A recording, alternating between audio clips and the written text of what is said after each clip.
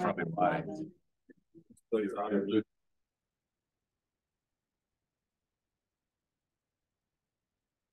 Well, what can I say? Continuous. Okie dokie. Time to get this show on the road, so. 5 o'clock, it's April 11th, and it's time to call this meeting to order, this governing board meeting here at 570 Lito Galindo in good old Rio Rico, Arizona, in the governing boardroom of the Santa Cruz Valley Unified School District 35. Would everybody please stand for the pledge? And Ms. Vasquez, would you please lead us? Absolutely. I pledge allegiance to the flag of the United States of America and to the republic which stands one nation under God, indivisible, with liberty and justice for all.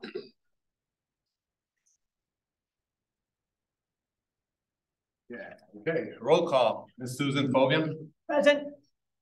Mr. Joel Kramer. Present. Mr. Brad Beach. Present. Lourdes Vasquez. Present. And I'm here too, so that makes it Fab 5. We have a quorum. Thank you. Adoption of the agenda, Mr. Verdugo. No recommended changes, thank you.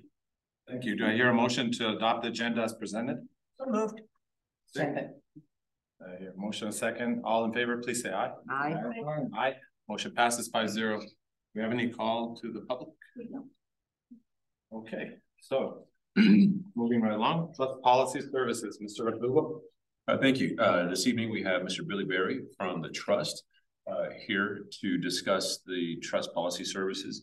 As you know, currently we have ASBA as our policy services group that supports us with that. The Trust has created the new policies utilizing the attorneys that are entrusted to the Trust. I'm going to go ahead and let Mr. Berry explain that. Hi, everybody. I'm Billy Berry. I'm the Model Policy Program Manager at the Arizona Risk Prevention Trust. Oh, I forget how tall I am sometimes, so sorry about that. So I have a presentation tonight to go over with everybody, but I also want to open up a dialogue. So I find that we've joined 17 districts now. So we've had a lot of really positive changes, districts from really large to very, very small. So we'll go through this, but at any time, please interrupt me with questions and we'll go from there. So a little bit about me. I started with the Trust in October of 2022. Before that, I graduated Arizona State University College of Law in 2019.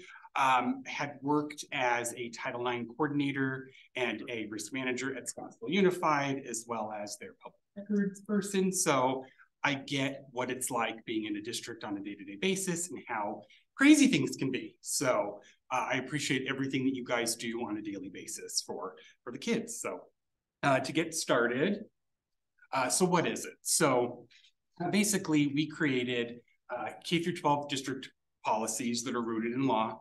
They were crafted by some of the top litigation, the top attorneys in Arizona, and they were created from scratch. So this is something that they went back to the drawing board, went back through, of course, the CFR, ARS Title 15, and created policies that would benefit school districts, of course. So the reason that we started this is districts wanted something that was nonpartisan. They wanted something that was strictly within compliance. There was unintended liability and concerns that arose out of that. And of course, as you know, the Trust assists members with their overall risk management, but we're more than an insurance company. We're more than just risk managers. We're here to obviously ensure that everybody is abiding by everything that they should be doing. And of course, just give districts another option, because that's what we are. So we found the best way for us to do this is to develop policies on our own. So again, nonpartisan. The big part of this is they're customizable for districts' needs. So obviously local control is a huge thing for governing boards because policy, you guys.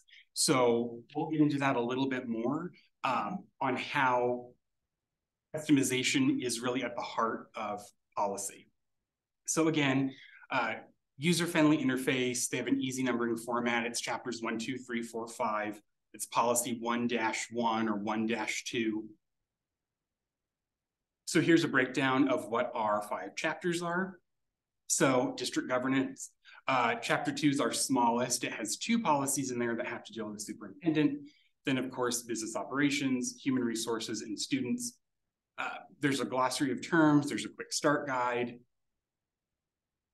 So the way that these policies work is, I know that different districts use different policy platforms, whether it be board docs, whether it be Policy Bridge, however it is that you use. We use something called MicroScribe, which we'll get into that in a second too.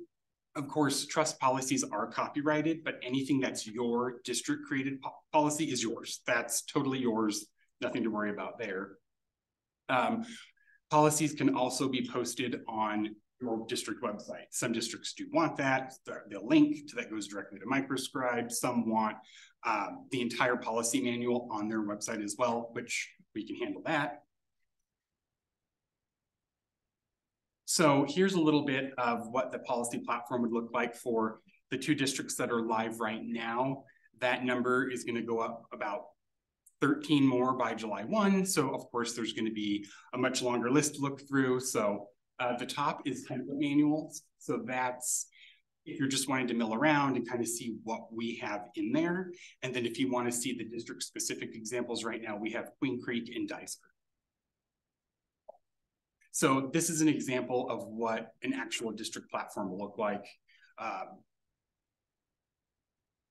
Then this is how they break them down.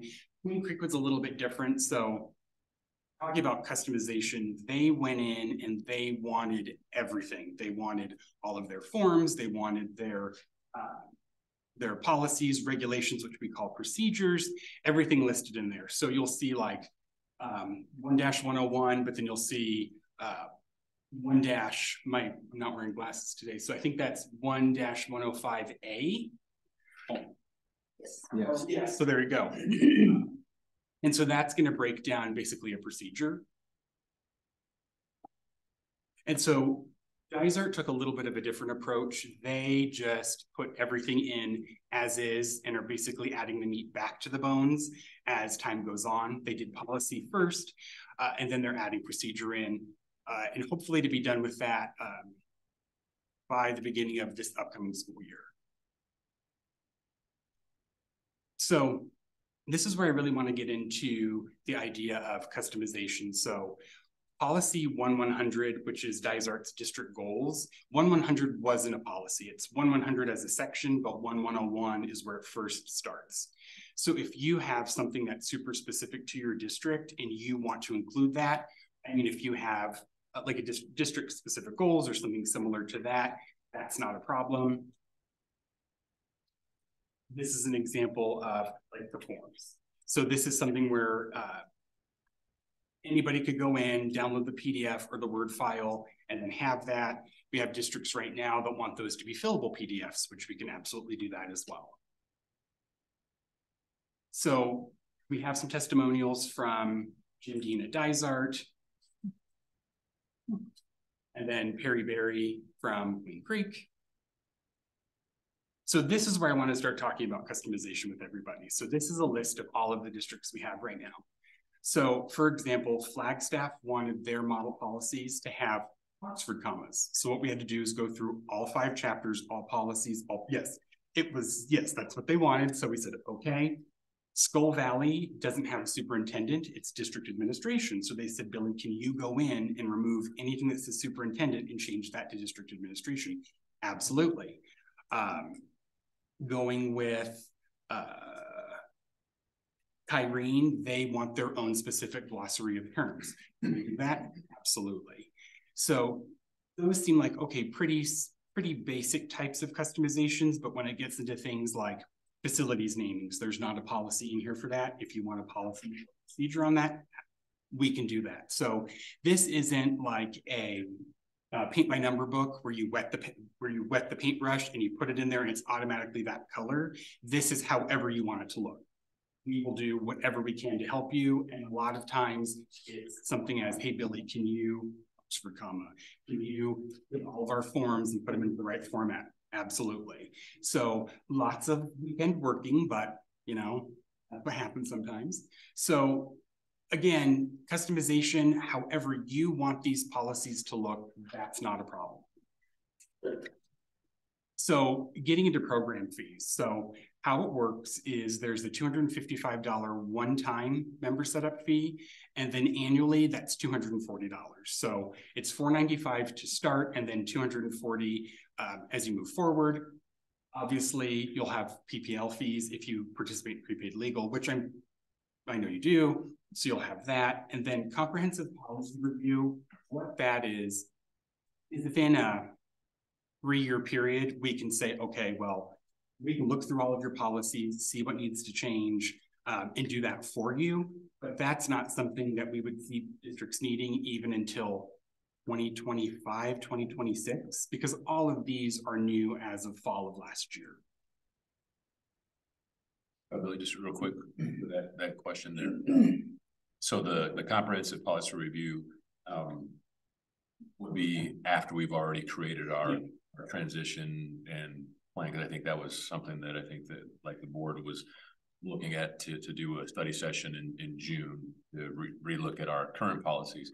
But if we say we switch to the trust, then that would be part of our initial $495. No, so that's going to be, so comprehensive policy review is after you've had like your chunk of policies for X amount of time.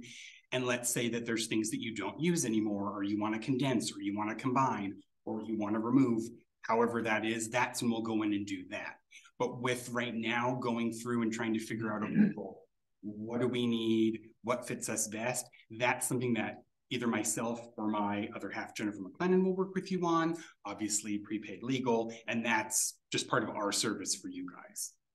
And then just another question related to some of that is legislative changes that cause policy updates. How does that work? Yes, so we're actually in the process of tracking everything that's been in the news, that's been on the legislature website.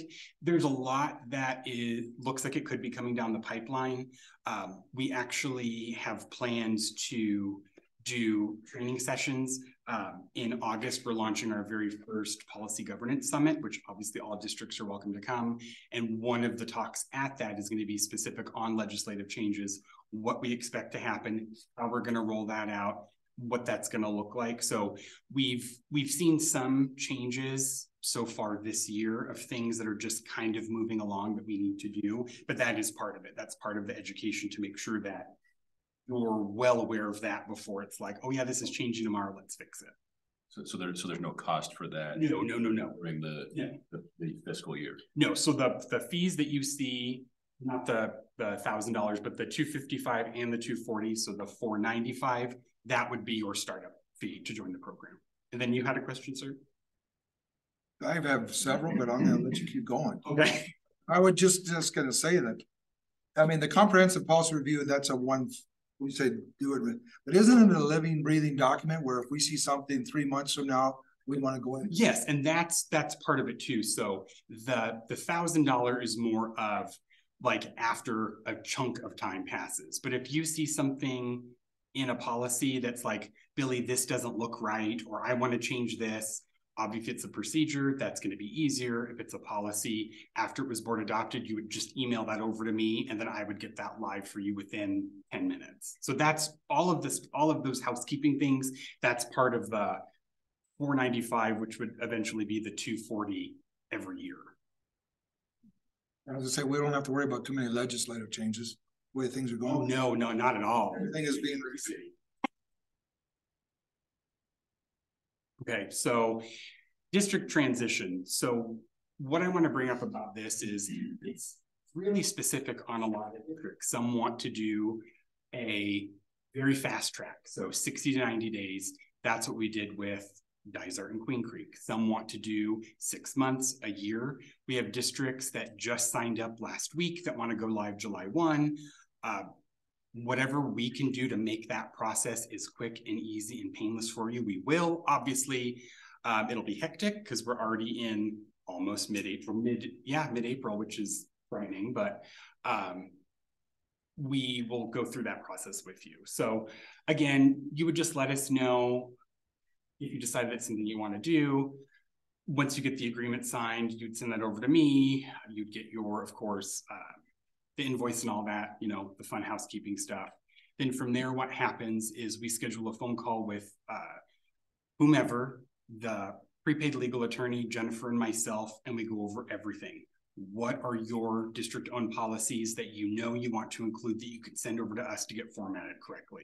How long do you want to fast track? Do you want to do a medium approach? Do you want to do 2 years? Do you want however long that is? And we basically just tailor the process to you. So however that looks. Question? Yes, current policies, are they owned by us or so Phoenix area? So anything with a copyright, you would definitely need to talk to your prepaid legal attorney about to see how anything without a copyright should generally be yours. But if you do see a copyright symbol, you would need to speak with prepaid legal on the other provider owning that specific document. So then, of course, modify the policies, which we've discussed. And then, of course, board approval, if you want to do study sessions, if you do a one swift swoop. However, like it really is however it fits the district and your needs the best, we'll work with you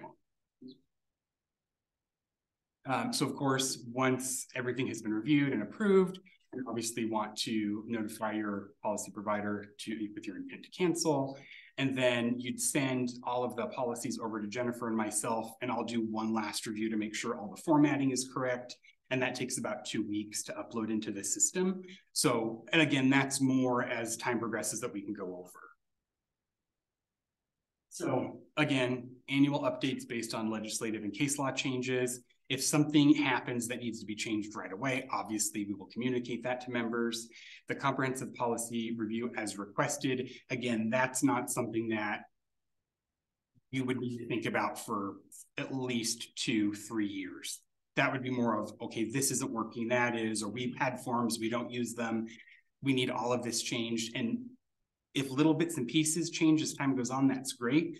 But if for some reason you decide, hey, everything's fine, and then 3 years go by and you're like, oh, we don't use this, this isn't working, we don't need that, then we can go down that road. So this is if the district is not in PPL, which we don't need to worry about that one.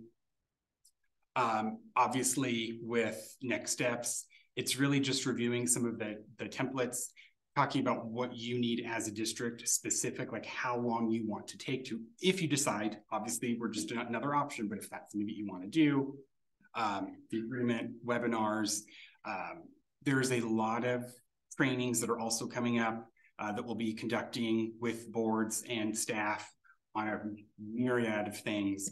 And I'm more than happy to send all of those documents to everyone after we conclude the evening. So then, of course, Jennifer McLennan, myself, your member services coordinator, we're all here to help you however we can. I'm a text, a phone call, carrier pigeon away for whatever you need. So now, I know we rushed through that, but I really do want to start asking what questions, concerns, comments, or things I can help you with that you guys are maybe thinking. Slogan. I really have none. In a way, it's like almost too good to be true. So I'm not asking you what the downsides are, but truly, it sounds great. The customization sounds. Well, I mean, it is. I mean, I can't stress it enough, but I mean, really, local control is the heart of a governing board, and that's for you guys to control, and however fits you, that's not us. I'm just here to help you however I can. And again, you know, it's simply, this is your district, this is your community, and you obviously know them a lot better than I'm ever going to. I think everyone here is lovely, but you guys are going to know, you know your foundation. Thank you. Vasquez. Same thing, sounds really good. I have never, I don't know what this entails and what that, but I go with the majority. So yeah, it sounds really good. It sounds good. So thank you. Absolutely. Beach. I guess mine would be, Dave, what's our current model policy? Do we have one or? Yeah, so we do. So we have ASBA is our current policy services. And and I think this is something that maybe Billy can answer, because the question is always, why is there such a significant difference in cost? Because our current cost for policy services is $4,884 a year. So the trust will then come in at, you know, 240 or 495 for this first year. For the first time. So it's a significant cost difference. So I don't know. I know you get that question of how can the trust do this so again. So in going back to the idea of unintended liability, we know that keeping students safe, keeping staff safe is the most important thing, because when things aren't going as they should, that's when things start rolling out of control, and that's where these huge costs start to come in. And of course, if it's something that needs to go under prepaid legal, and then the trust has to take over. So this is our way of knowing that, yes, it seems like it's too good to be true, or it seems like it's too inexpensive, but at the same time as we see the exorbitant costs that affect us as an entity, and by having the proper policies and procedures in place, that in the long run is going to save everybody money. So. And also, just to answer some of your question of that as well, is anytime we have a policy question, we call our prepaid legal attorney. Okay.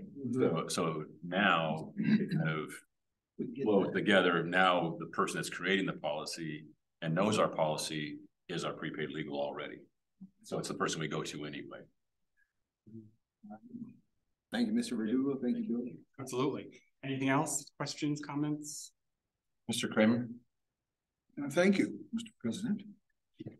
Thank you for the presentation. Absolutely. I'm sure you've heard a lot of questions, and I don't want to get too far in the political realm of this, where this led to and where this is going. Because certainly you guys are the main people behind our law conference with our, when I say ASBA, we're members of that. So you guys are is the direction then going with you guys to maybe have your own law conference? I'm just asking that because I know you've always been there for us. So we actually so it's August 24th, we're doing our very first inaugural policy governance summit. So that'll be held at Hilton Tapatio Cliffs. More information will be coming out by the end of the week. All districts, of course, are invited. We'd love to have everybody. So we want to make sure that districts are just, you know, in the know of everything that's changing and however we can help. But is that your guys' I'm not trying to. No. So no, I know. So I mean, we're going to provide members tools and resources as anyone else would, kind of like how we do our risk management summit every year, or we participate in like the ASBO conference every summer. So we constantly do things to educate our members. Of course, we'll continue to offer education and events, but it's nothing different than what we've already done just with our other programs, like risk management or like the transportation things that we'll do. Right. And you guys, I mean, you've said it, it's about local control, which you're trying to push back onto the board, correct? Yeah, the policies.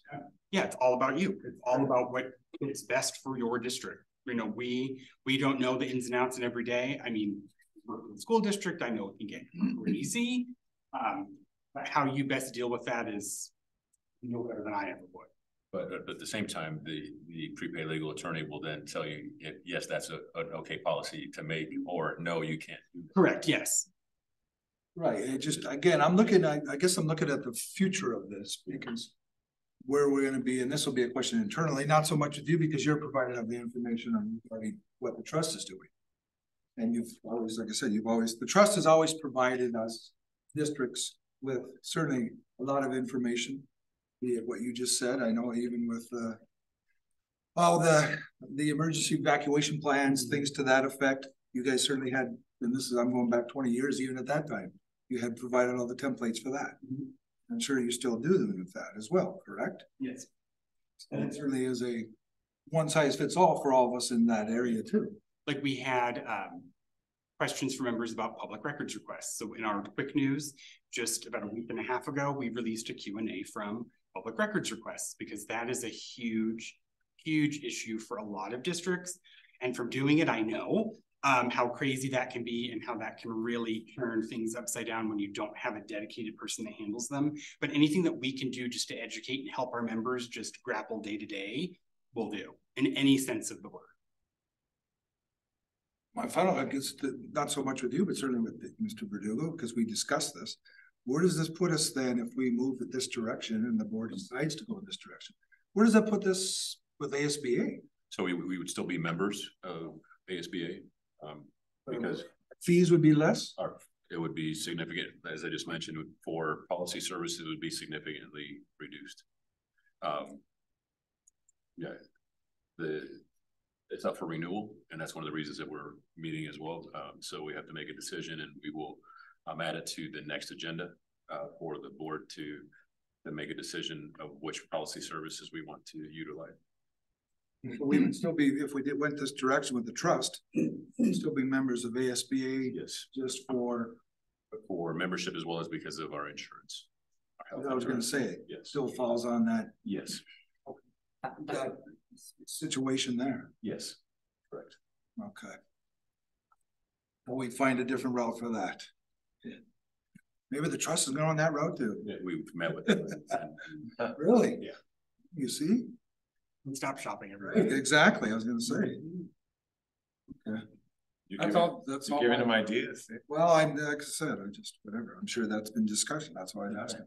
Thank you, Mr. President, thank you again for Absolutely. Thank you for your time. Thanks, Billy. Yes, I'm part of the member governing board here. So, when you say, I had a question for you, Mr. That was significantly reduced, when we were first talking before the meeting, thought that we would pay them and we wouldn't have to pay ASBA. Correct. anything at all. Correct. So if we are up for renewal with ASBA, so ASBA has there's different parts of ASBA. So there's which is kind of off topic with our agenda item, but they cover the membership as well as currently our policy services, board docs, and allow us to be members of the insurance consortium of ASBA. So we would still be members with that, but we would remove the policy services if we chose to go with the trust for policy services, which, like I said, annually it's $4,884, and they're requiring a 4-year commitment. And so That's a considerable savings. Considerable savings, because the initial $495 for the trust, and then it becomes $240. So we're saving $4,600 annually in the future if we want. Minus the 295. Yeah. Well, so there is, you guys, as Mr. Kramer mentioned, you're not even contemplating this thing with the health insurance. I mean, Well, so we have Kairos, which I'm totally like not. and Like then involved. it's a separate entity. Yeah, So, it's part of the trust, but it's not like part of. and that's something we can discuss later because it's not on the agenda at this point, but it is something we have explored. Well, I had a few other questions. You said that you said we can make the changes later on, you know, if we decide to go with you guys. You said at different points you make changes for us with regard to the documents. So my concern is, I can understand the ones coming down from the state legislature, but I just want to make sure that you guys don't make changes that affect governing board policies that we try to institute here. Oh, absolutely not. No, if there's something that's governing board policy that you change or you say, hey, this policy, we want to reword it or rephrase it or remove something, that would be something, of course, you would have to vote on. And then you would just send me the document to update. I just want to make sure Yes, that no, we don't wake up one day and we see the document, you know, down in June and say, hey, what the hell? He took this out. And that was part of something that we had voted on. No, absolutely not. No. And, well, I'm happy when you said, I'm quoting you, that you guys are nonpartisan. I remember having a meeting once a long time ago when I was first here and talking to one of the board members about ASBA. And I remember the document that we signed and when we went to our swearing in ceremony as governing board members. And I remember it clearly stating, I remember talking to Mr. Schaller about this, we swore to execute our duties impartially. So I was very happy to hear that you had said that you're nonpartisan because we have to be careful. We have to keep our guard up that kind of thing. We try hard to refrain from that kind of thing, and so I was happy to hear. Just wanted to mention that to you as we uphold our duties, right?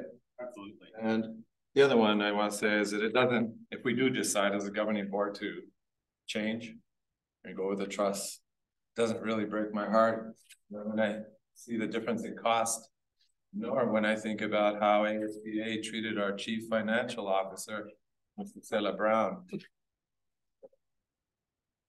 You're not aware of that, but this governing board is, and so I just wanted to make that very, very clear. So, thank you for your presentation.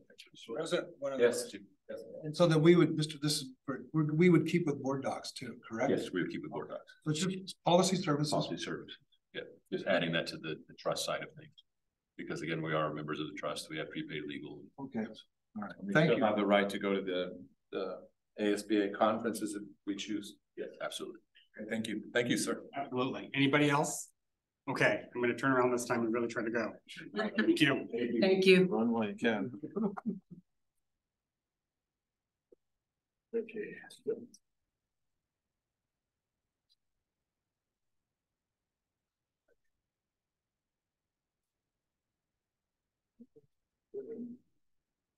Safe return to in-person learning plan update. Thank you. Mr. Verdugo. Yeah, thank you. As required by the just looked here. That's all right. We have to have a quick return update. So I'm going to go ahead and turn it over to Mr. Shadler. President, members of the board.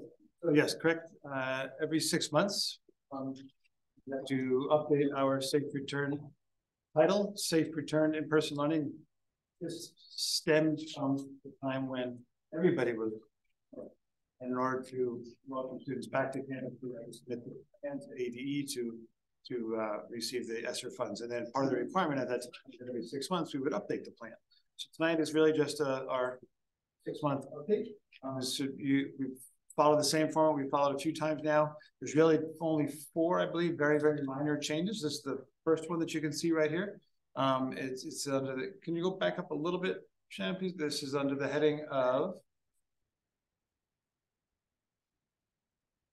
safety recommendations. So in terms of, it says restrooms will be sanitized. It had previously stated several times per day. We're now back in a place where we're sanitizing the restrooms on a daily basis by our custodial staff, which is prior to the whole COVID thing happening. I'll just go through the remaining updates and then entertain any comments if that's okay. Classrooms will be vacuumed weekly. Again, that one we have been doing daily, but we've moved that back to weekly.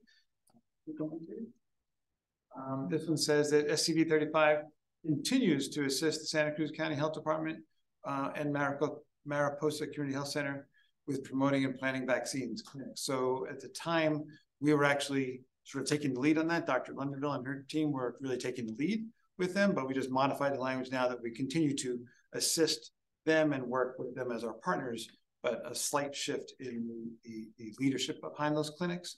And then the last, I believe, recommended change is right here. It says that originally all classrooms were using Google Classroom as their sole source of classroom communication. Obviously now we're back in person. So Google Classroom remains as one of our communication options for teachers and students, families, but other more traditional methods are also used to ensure that all students, remote or in person, have access to all the information that they need.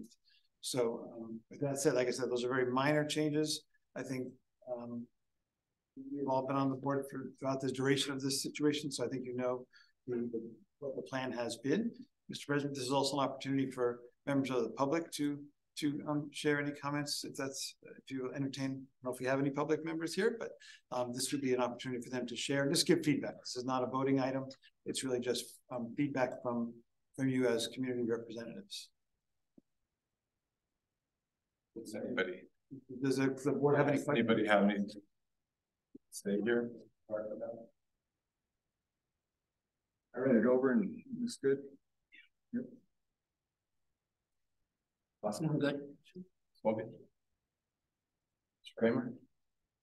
Did a wonderful job these last few years. Hopefully, I'll say this with hindsight is always 20/20, but I know that we had a lot of information given that sometimes was squelched. They said it wasn't true, was false narratives, everything to that effect. Some were true. Also, just cite NBC News, because some people say NBC News this way or that way.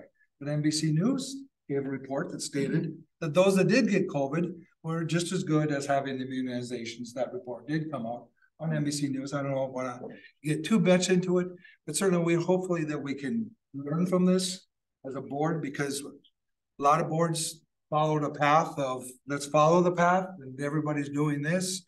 Yet those of us that discuss things, sometimes there was, for instance, charter schools in Tucson that didn't shut down. They had kept their schools open the whole time. And I knew parents that had their children there. No harm, no foul. They kept moving on and they kept getting through it, and everybody did well. So I'm just saying that. I'm not saying because all of us, but we were part of that decision. Hopefully that if it does come again, that we've learned from this, and maybe we can keep our kids intact more, protect them more, and keep them in school, because we're finding those of you that are principals, you're already having and talked about the ramifications of not being in school. There's so many outcomes because of that. So I just want to put that out there, because I think that we sometimes can make decisions without being pushed because everyone else is doing it. That's my opinion. Thank you. Thank you, sir. Thank you for shedding light on it. I'd just like to thank Dr. Lunderville, because we all remember she really guided us through that time with all the vaccinations and the testing and the contact tracing, and so you did a hell of a job, and you couldn't have gotten through so smoothly without your hard work, your dog at work, and superintendent for keeping us cool during that time with the governing board. But I also would like to commend the governing board for having voted 5-0 to give the superintendent the authority to get through it without having to come to us all the time, because I think that would have been very hard on him. And I think that was one of the reasons we were successful, because we gave him that kind of leeway to take care of things as he saw fit. And the last thing I want to say on that, Steve, is God forbid that we ever go through something like that again, because I think that was the most challenging thing that we ever faced as a governing board. God forbid that we ever go through that again.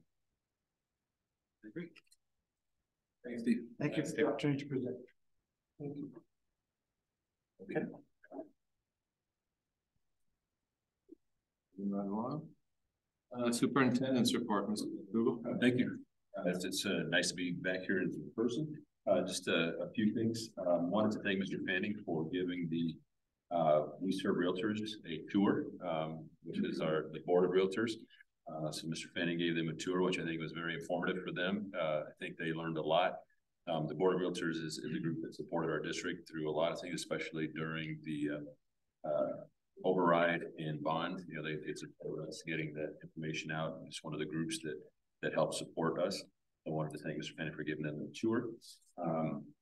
Tomorrow, we will be hosting the Chamber of Commerce Government Relations meeting. We'll thank Sodexo for providing breakfast. We're having the food truck here tomorrow morning. So if the board is available, you can come and grab a breakfast burrito if you'd like, for the Government Relations meeting. We'll host that tomorrow morning. Want to congratulate or thank Mr. Stila for being the guest presenter for A4 Arizona on the reimagining instructional times. I think for being representative for our district and presenting to that in a statewide group. And I think even some national individuals that were tuned into that call on how we're utilizing instructional time. So I want to thank him for doing that. We have the district talent show tomorrow. I think Mr. Fanning is performing. District talent show at the high school tomorrow. So if the board is available for them to attend. I also want to congratulate the students that participated in the two-back, I think, high art show. We had some student winners, and I don't know who they are, but we'll bring that to the board at some point. And then also wanted to give a shout out. One of my favorite things, and unfortunately I won't be able to attend this year, is the ROTC ball, which will be happening on Friday. And it's one of my favorite events because they do such a great event of making it so formal with the handshake line and all of the different things as they introduce themselves. And so I want to apologize to them that I won't be in this Friday, but I know it's going to be a great event. Thank you. Governing board member report, Ms. Fobian. Thank you. Last Wednesday was it was technically an art, but it had its own name, creativity or something. And really, congratulations, Mr. Estrada. That was so well done. Even with the breeze that was happening, everything stayed stable. It was super to see the kids' inspirations for what they did, and the photography was excellent. But again, really, it was so well done. If it happens again next year, I would certainly invite, community members. It was exceptional. And congratulations to the top 5%. That's always exciting. And now there's so many because your student body that class is so much bigger. Truly, congratulations to those kids who've made that kind of grade level. Ms. Vasquez? Same thing. I was just gonna say that, congratulations, Mr. Estrada, for all of the good work that the kids are doing, and it reflects on everything that the administration is doing as well. So, really good. Have a lot of kids that are way up there in the 5%, and it's been a fantastic reunion with all of them, and some of them are mine when they were in 6th graders. I know they are. So, but I'm very happy that I'm going to be going to that one. I can't go to the ball, and I apologize that I can't. But I have another something else that I have to do with my daughter. So I'm sorry, but congratulations to all the kids. I'm glad that I'm going high. Thank you. Thank you. Mr. Kramer? I just want to say congratulations. It's always good to see Granted in Nogales International of bringing back our tennis team. And that's something that I know we've been pushing for years. Granted, we had it 12 years ago, I believe it was, when the last time we had a tennis team here. But certainly it's good to be having that because I know that we have a lot of talent. Hopefully with that pool going, the same thing, we bring back the talent, and that's our whole point of it. Because I think in 3 years, it's going to flip. Our Rio Rico tennis teams are going to be that much better. So I wanted to say that I think that's a good shout out to what we've been trying to do. Certainly it's important to get everyone involved in athletics, and it's always good to see what's going on with your schools. Again, I certainly like everything, the feedback on social media. It's always nice to see that as well. Thank you. For Beach? Yeah, just a shout out to all those student athletes that are signing their letter of intent, their academic scholarships. Noted in the Hawk News is Francisco Ariano, Jesse Callejo, Andrea Verdugo. She was also honored for academic and community service. I saw the all kids bike, donated a bunch of bikes to our little ones. That is outstanding. Promoting good health, promoting just that bond and getting them out there on the roadways and, teaching them how to ride safe in the helmet. So kudos to that organization for doing that for our district. Shout out to Hector, Chris. You guys went to Washington, D.C. Thank you for advocating for our district. And Mr. Fanning. John, I already give you a 10 on the talent show, baby. Yeah. That's all I got. Thank you, Mr. Beach. I just want to thank all the teachers that have gone through all the changes this year with personalized learning. Again, there are a lot of unsung heroes out there that the changes are very hard on teachers in the classroom. And so I just wanted to commend them for being cheerful and positive and working hard for the kids.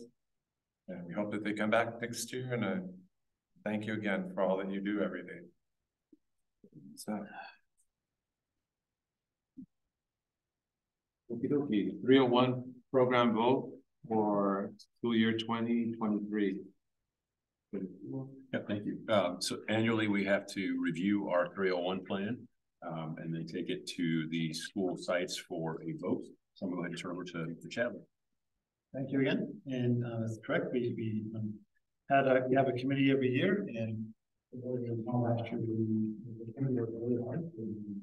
First, the entire year we made some very significant changes. This here, we want to let all that settle and see what the feedback was. And so the administrative team, which was comprised of myself, Ms. Cabrera, and Ms. Quiros, as well as Ms. Padilla, we had no recommended changes for the committee, but we asked them to talk to their teachers. Each site was 42 representatives from the school site. There was about 14 of us all together, and they also had they brought feedback, had no recommended changes. And when we do the vote, I think the board all received the memo. The overall, because we need to have a 70% for the entire eligible staff, and so the overall was 97%. The lowest scoring school, if you will, was 93. We had some schools with 100% favorability. So I think the changes we made, we worked so hard on last year, seem to have been very well received. But Mr. Verdugo is correct in bringing that to the board tonight for a formal approval. Okay, any discussion, Ms. Robin? No, it's very clear. Thank you. Vasquez? Same here, very clear. Mr. Beach? No questions. Mr. Kramer? The teachers supported it. It's all good. I feel the same. So do I hear a motion to approve and adopt the proposition 301 program for school year 2023 as presented? So moved. Second. There a motion second, all in favor, please say aye. Aye. Aye. Aye. Motion passes 5-0. Okay, thank you. Well, propose and prioritize topics and possible dates and times for future board meetings. Does any board member have anything that they would like to? Yes, I do. Okay. I'd like to see if we can revisit the what is it, the procedures or for the naming of the buildings, because you know there are so many things that are going up now. Okay, including what we had talked about, you know, district office and all that stuff. And I think that it's you know, I want to revisit it, and I want to see how we could come to a, you know, like an agreement on the specifics on what it is that we want in order to name it after whoever. And so Thank you. I think you can. Yes, yeah, so we can bring back that policy. If we yeah, it was on the future topic, so we can add that back. I think I think we really need to come into agreement as a board on what are the criteria in order for us to, you know, put the name on on a building on it. I mean, we're gonna have a new library, we're gonna have a new, you know, I mean, I think that's where, you know, we won't come into any issues after that. Perfect. Thank you. Thank you. Okay. Anyone else? Mr. Kramer? Yes, with speeding up the process here, hopefully that we can have our district administration bring back to us then the trust policy services as soon as possible, according to on your timelines, of course, but we certainly want to get that done sooner than later. Yeah, it'll be on the next agenda. Let's see that here. Yeah, for discussion. Okay. Mr. Beach? Nothing right now. I'm just talking about it. There's nothing else. And I don't have anything either. So, moving right along. Just before we leave that section, Mr. Ramirez, I apologize. So the Mr. Ramirez and I had discussed the change in meeting time, moving our April 25th meeting to April 18th for the purposes of contracts. So tonight, you know, the board has requested that we have that study session annually to discuss the budget and get an overview, but we still need to get contracts out in a timely manner. So if we could, I would request that the board move our April 25th to April 18th. I know that means we're in back-to-back weeks, but it also allows us to get contracts out in a timely manner. But also then we would not have a April 25th meeting. So we wouldn't have 3 meetings in this month.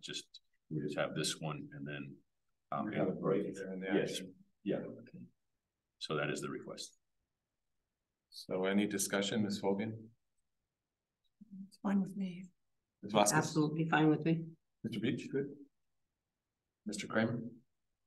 Yeah, You good?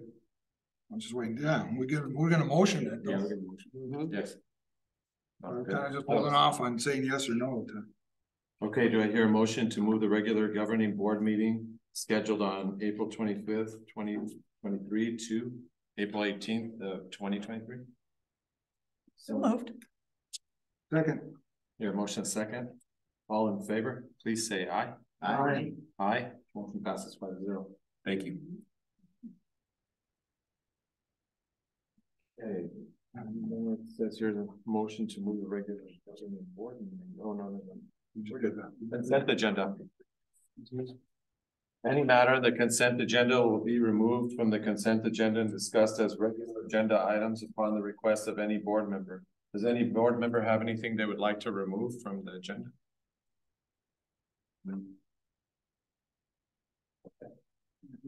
Ms. Hovian? Thank you. I should call you one at a time. No. Ms. Vasquez? No. Mr. Kramer? No. Beach? And I don't either, so it's been a while since we removed something. So, do I hear a motion to approve the consent agenda as presented? So moved. In a second, all in favor, please say aye. Aye. Aye. Motion passes 5-0. Budget study session. Mr. Verdugo. So that we can go ahead and relocate into seats available up there, and we'll then have a study session. We don't have to make a motion here, do we? To end the regular board meeting and then go to study session. We're still in. Right, I just want to make sure we're not violating any. Perfect. Yeah, we're still in it. We're still in a regular meeting, so we're just moving to the next agenda item, which is the board study session. Okay. All righty.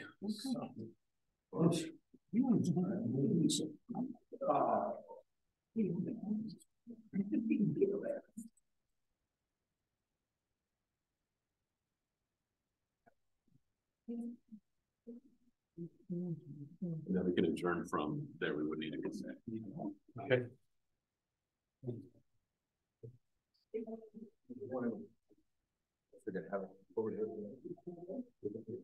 Have the presentation, hard copies as well. Okay. And then you'll have all of the.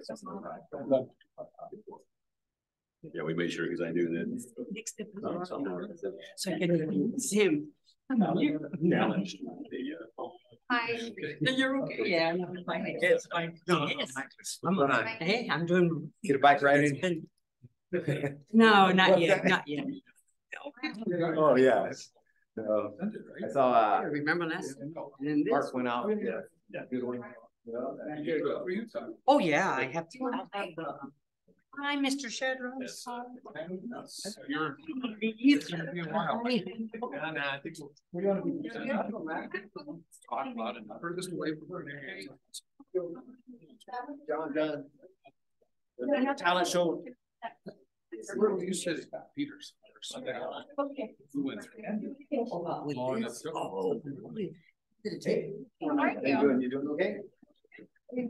What's happening? Be right with Are you gonna do a song and dance or? No, I'm He's just. gonna do Jaja Binks. Okay. And you're gonna do Jaja Binks. Jaja Binks.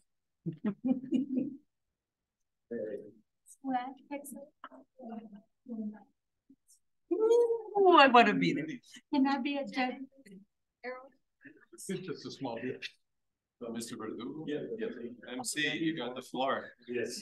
So, last year, the board requested that before we give out contracts, that we spend some time looking at the overall budget, so that they can have some input, ask some questions, get some clarifying questions answered.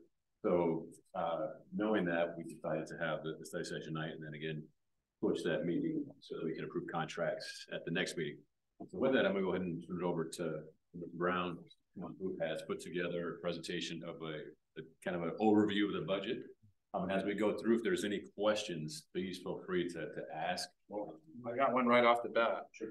The principals really need to be here. I don't think they need to be here for this. I mean, it's governing board study session, so Yeah, they're free to go if they want. they can, but I know some of the items affect them, but it's up to them. I mean, obviously they can. Well, not all of them are here anyway. So. Yeah. Kind of unfair, they're not all. And besides, it's a governing board study session, so they don't need to be here. And go home.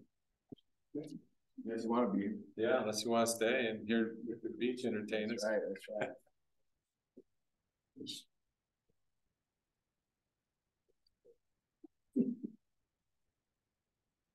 Thank you, Mr. When you're not a principal, you have to stay. Okay, I'm good.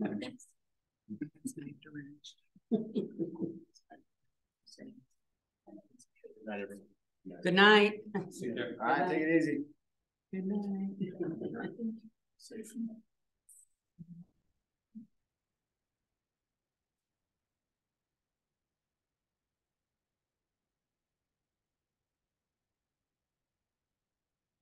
All right.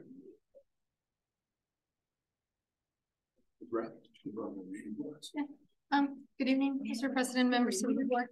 As part of tonight's presentation, and I know this, the format is a study session. So please feel free to ask questions as I go through the presentation. The intent of the presentation is just to guide our conversations. But it's a study session. So please let me know if you have any questions as I move along. It'll go through some of the major operating budget initiatives. So there is no capital in any of the numbers that you see you're looking at tonight. This is strictly operating costs, fund, M&O. Before I start going through the budget management plan in the form of the presentation, I just wanted to share with you some of the behind the scenes process of what I call the budget dance, right? That's what I informally call the process. It's a process that we start in the fall and it culminates late in the spring. And then we formalize everything when I bring to you the state forms. But by then, you already approved contracts, you already approved any salary increases. And as you know, that captures well over 80% of the budget. So basically what we're doing when the state finalizes the budget and releases a new state form, we're just formalizing all the discussions that we've had prior to everything that you already approved in prior meetings. In the fall, when we start the process, I start working on our enrollment projections. As you know, that is the foundation of our budget that tells us and gives us an idea of what we're going to have for financial resources. But most importantly, it also helps us guide our conversations in the area of staffing. So we start to have staffing meetings with principals where we put in front of us a spreadsheet that has all their staff that they have available at their site. We also, and we're not only looking at classroom staff, we're not only looking at teachers, we're looking at anyone that's assigned and that's supporting their building. We also highlight as part of that discussion, the funding source that is linked behind their positions, right? We highlight if any of that funding source is in jeopardy or it's coming to an end, right? In this case, like ESSER comes to mind. The 100th day grant is another one that we're struggling with. And then most importantly, at the bottom of that spreadsheet, we list the site's goals. We always want to have those in front of us, right? We also want to make sure that we don't lose track of what we're here for and what we're aiming with all the resources that we're allocating to the sites. As we go through that process, we try to be very, very aware that our today's choices and what's the impact on our future financial availability of resources, right? So what decisions we make today will impact how many resources we're going to have in the future. And that's something that I also like for the principals to be well aware of. The other thing that we look at through that process is analyzing their staffing. And like I said, answering that question of how that staffing model, which is the majority of the resources that are linked to the sites, are helping them accomplish their goals that they have established for the year, okay? And I always tell them we can fund anything, we just can't fund everything. So that's something that we keep in the back of our minds as we go through our discussions. Now, so we start on the left-hand side looking at projected revenue. In the fall, we have absolutely no idea what the state is going to do with our budget. Yeah, Isela, can I just interrupt? So Mr. Estrada wasn't in here when we told everybody they're excused, all the principals, so you feel free to leave if you don't. I mean, there's no sense in you staying here for the governing board, that session, so. Okay, feel free to leave if you want. Thank you. Sure. In the area of revenues, I start looking at the projected carryover, calculating our contingency for the new year, our set asides, and then obviously the state budget, it's still pending. On the other side, when we're looking at expenditures, we're looking at our compensation. So how much can we start making projections for what a salary increase would look like? This year, we started a compensation study for administrative and professional positions. So we'll go through that information shortly. We are looking at reviewing and putting in place a performance stipend for administrators, and also what can we do in the area of benefits. When we go into staffing, we're looking at, is there a need for new positions? Is there a need to repurpose any of the positions? Also reclassifications. Sometimes the scope of the positions and the duties and responsibilities that are aligned with that position, as we make shifts in our operations, sometimes we find ourselves needing to reclassify that position to address the new needs of our buildings. And then the other thing is sometimes we get requests to increase the number of days for support positions. As you know, not all support positions are 12 months. Right? Some end and start when the teachers come and go, and sometimes based on feedback that we get from the principals, they have the need to keep those staff members a little bit longer at the end or bring them earlier at the start of the school year. Then positions with the change in funding source, right? This is common now with the ESSER funds going away. ESSER 2 now is the grant that is going to sunset at the end of this fiscal year. And then the state and their changes to the 100th day grant, right? Those were unexpected. We were communicated in January. Changes in allocations to departments. Sometimes we need to relook at how much money we give them to buy consumables or spend on PD, and those things are getting more and more expensive every year. Then we look at our overall operation cost, the cost of utilities. We're adding square footage, doing a projection on that. Our liability insurance, right? We were hearing from the trust, although all conversation was focused on the policy services, but they are a liability insurance provider. So it's like any other insurance, just like your insurance at your house, they will send you a renewal quote, and it's based on your losses from the prior year that they'll give you a rate for the new year. Facilities contract. We do outsource facilities, so that is something that we have to take a look at annually. I do not list food service in here because food service, it's a self-sustaining operation. Meaning we do not pull from our M&O to offset the cost of food service. So we make sure that that operation is funded through the federal government, and the cost of the operation and the amount of meals and participation that we have makes it a self-sustaining, so it doesn't pull from these risks.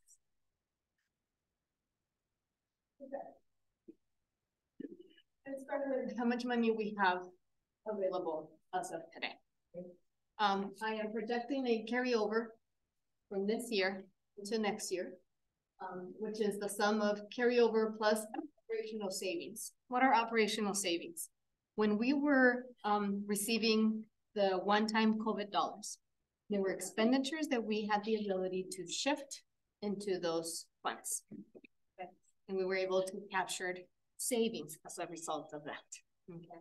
But we knew that one-time funding was going to go away. So we were very careful not to exhaust that savings that we captured, because at some point we were going to have to start bringing some of those expenditures back into it. Okay, so that adds up to $6 million. Then for next year, based on my enrollment projections and the teacher experience index, we are going to capture $700,000.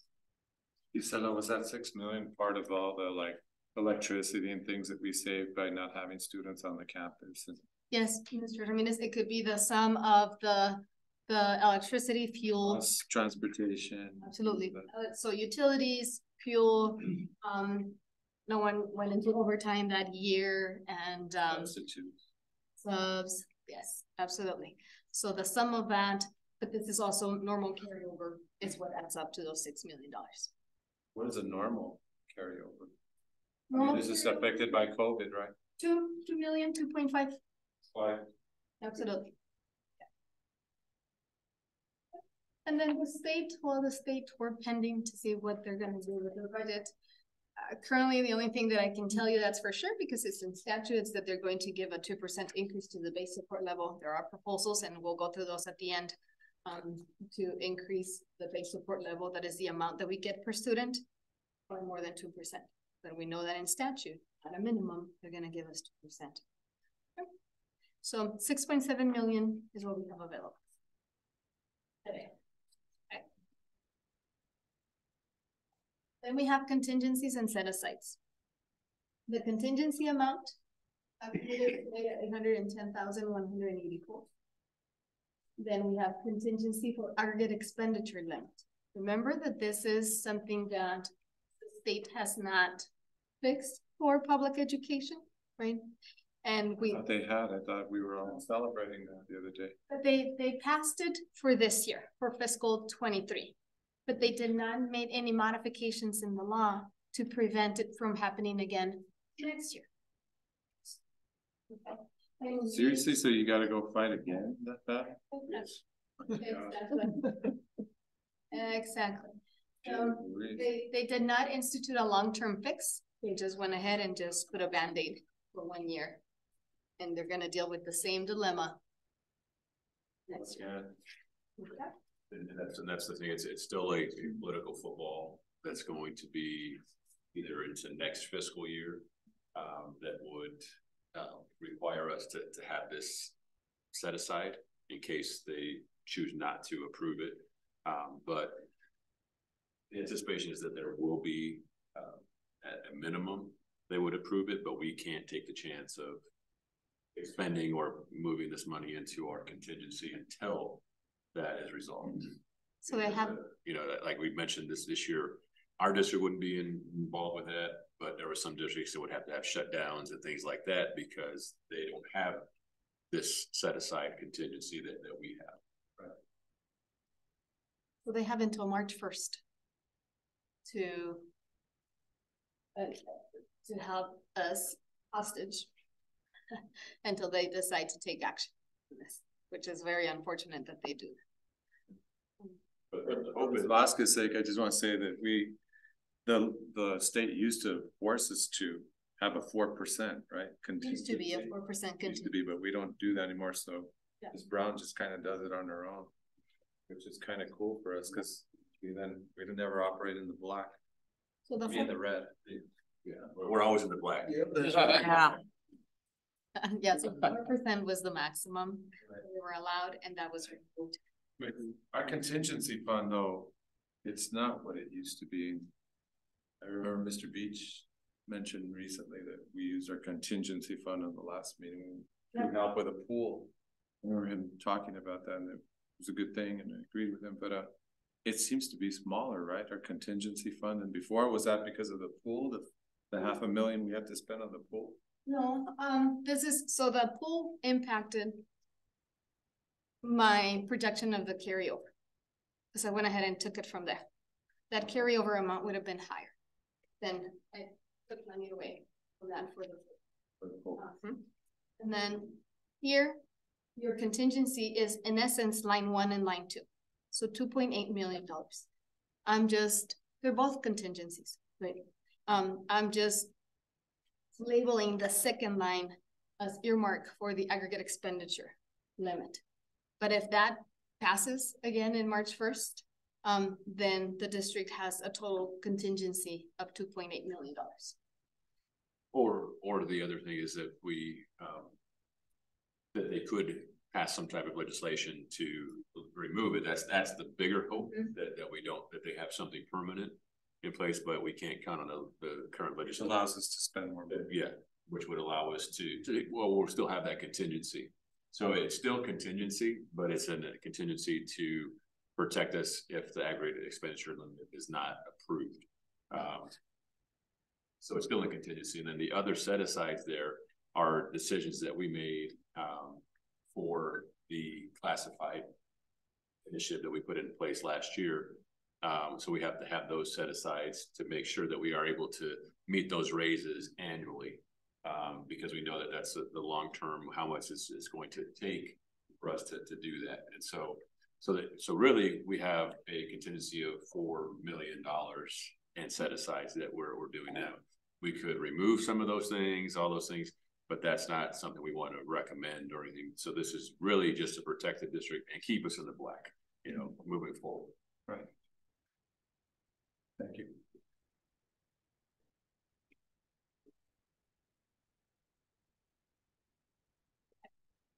So this is just putting the first and the second slide together.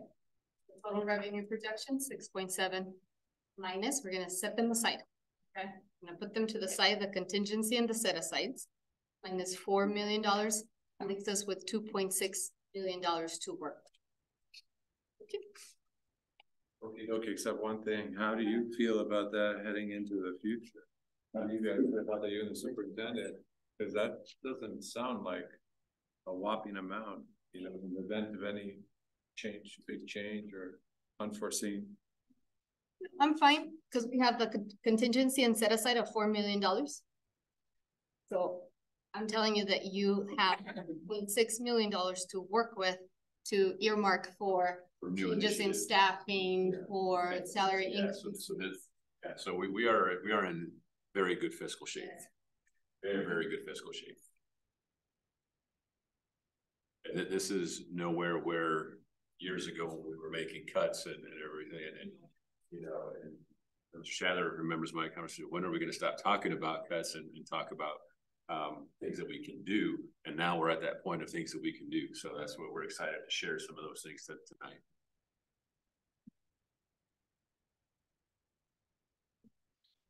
I'm gonna start with the compensation study. So we did a 2-3 years ago, we started with the teachers. We did a compensation study for teachers to make sure that their compensation was aligned to market so that we could be competitive in that area. We did that, and as a result, we made an adjustment. Then came along the hourly positions because of what was happening to the minimum wage. And we did that study, and we came back with a recommendation to adjust the placement guide as a result of that. An expensive measure, remember, but we took care of it, and we're moving forward, and we're very proud that those positions are aligned to market. So now it was the time to look at the positions that were left. And in this case was the administrative and the professional positions. As part of the study, there were 9 districts that participated in the study. You can see them from the list.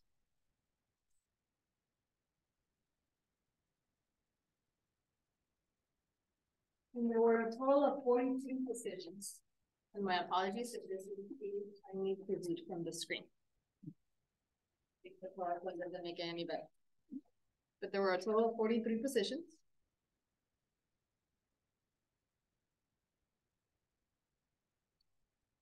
If it's okay to advance to the next slide. Then it's just a continuation of the positions that were part of the study.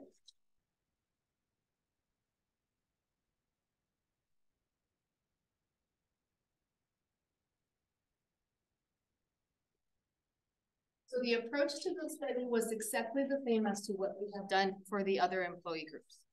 We perform a compensation study by an outside firm. Then based on the results, the recommendation would be to adjust the placement guide to market. And then the third step is to assess the placement of the positions back on the revised placement guide. And then last but certainly not least is to perform a cost analysis to see if we make sure that the changes that we're making are something that we can afford, and more importantly, that we can sustain.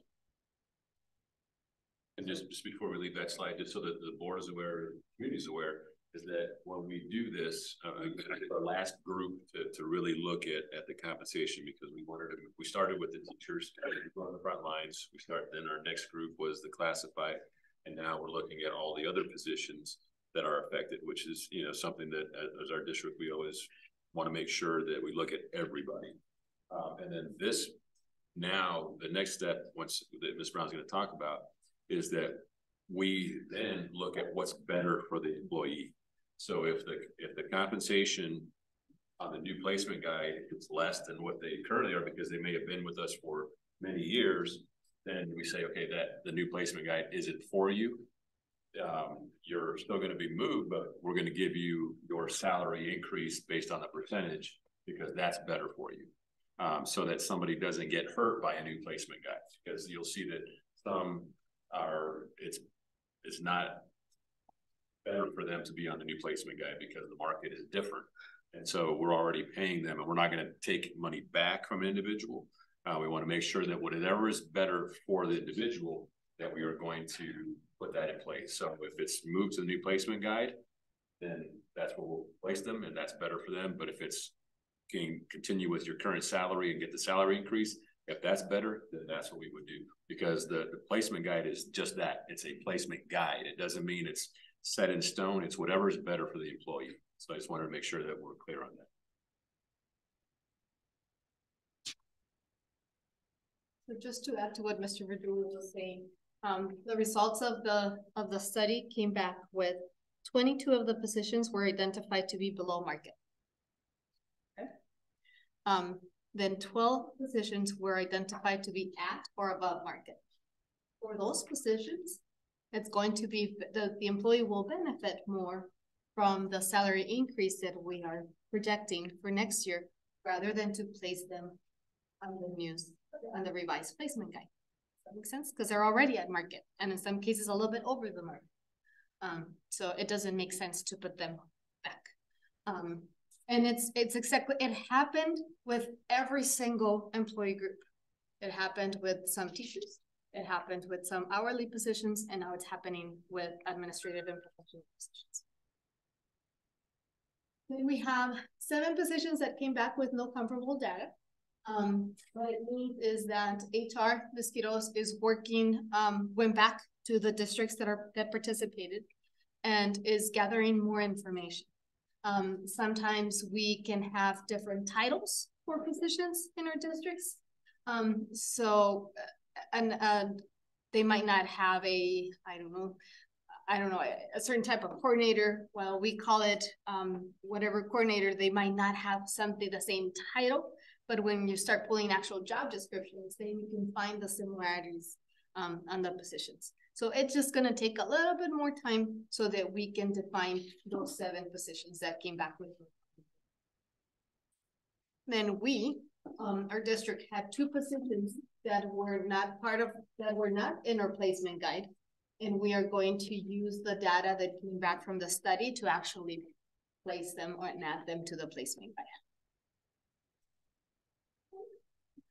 So once again, the recommendation would be to align the placement guide to market based on the study results, place the positions back to the revised placement guide, if and only if that is the best measure for the employee. We're not going to hurt anyone. We're going to receive the negative increase. And then the estimated cost of doing that is $192,700. Now let's take a look at the guides so that we can, because there's a lot of talking and I need to visualize. So this is our existing placement guide.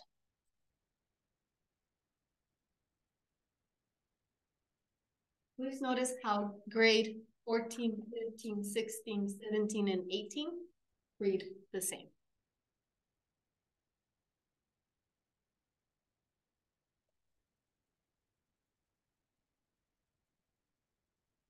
And the educated us that 35,568 is actually like the minimum wage for salaried positions.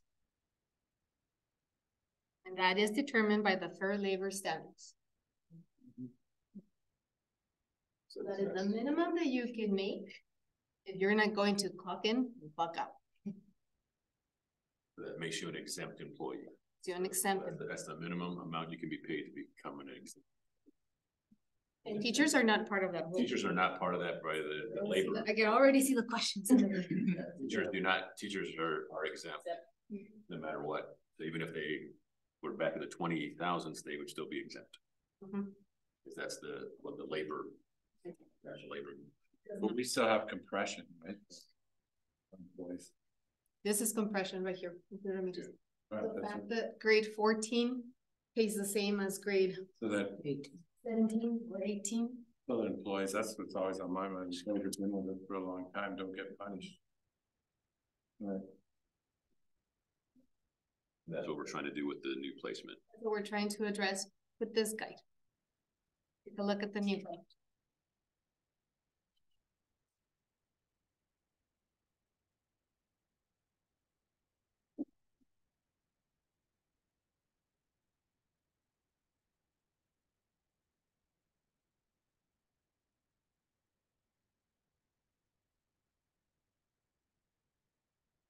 Notice how we made some changes to the grades and where the positions fall. And those changes were made based on the data that we received from the study.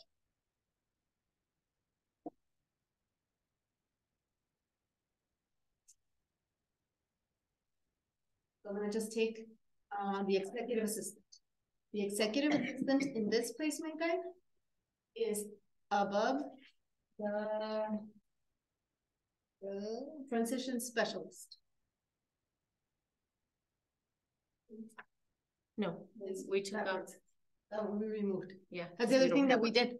We removed from the placement guide positions that we no longer have. They're not active. So just to have a clean placement guide of only active positions. Anything that's not active, knowing that we can always bring it back and place it on the placement guide.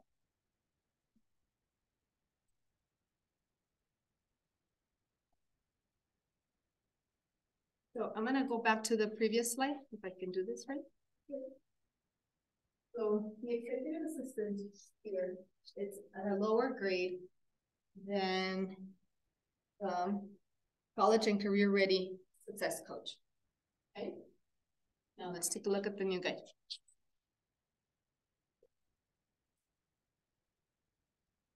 You see that change? Now the executive assistant is at a higher rate than the college and career ready success coach.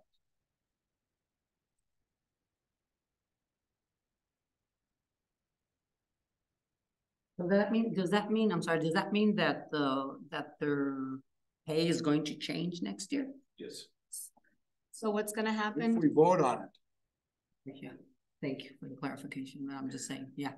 The recommendation is for yes, that their pay to be increased based on what we learned with the market. So that's why we're sharing all of this information so that you can see that when we make decisions on salary, it's what's on the market, what's best for, and then what our budget is. What is our budget? Yeah, definitely. So we always want to benefit our employees as much as possible. I think that's one of the things that we've been very good about, looking at each employee group to make sure that we're giving as much of our budget to salaries, which is over 80% of our budget is salaries. And so we look at all those and then try to fairly place everybody based on what their job is and what the market is. What the market is, yeah. Because that's the thing that, there are some jobs that just generally make more, and it's a hard to fill position, a needed position. So that's why we go out and do these studies to make sure that we're being as fair as possible. It doesn't mean it's going to be, the whole thing, fair doesn't mean equal. That's really with salary is that some positions just make more, some make less. But we try to be as fair as we possibly can based on what the market is and based on our budget. And so that's how we adjust these placements. And then, of course, we present it to the board and the board makes a decision. But again, we always want it to benefit the employee. So whatever is better for the employee, being placed on the new guide or staying, your placement will be on the new guide essentially, but it's gonna be with the new salary based on the percentage, because that's better for you. Thank you. Yeah, you're welcome. Thank you.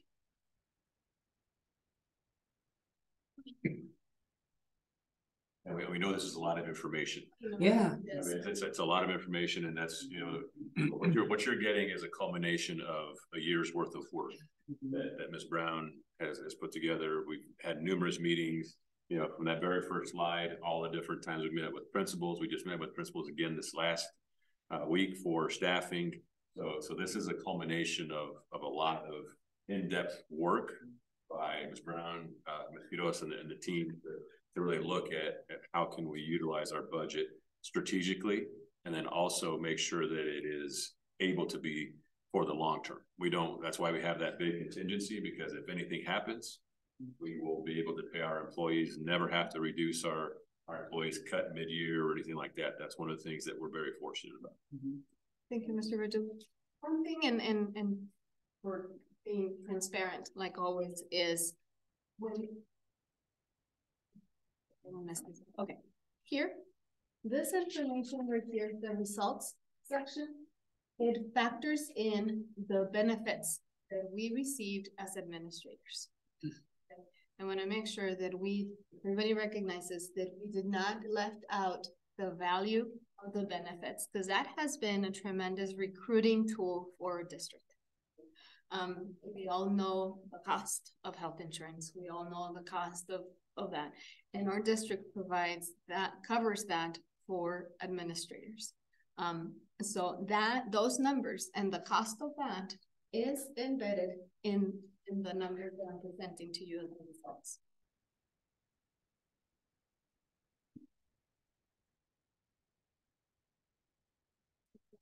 Any questions on the compensation study before I move away from that?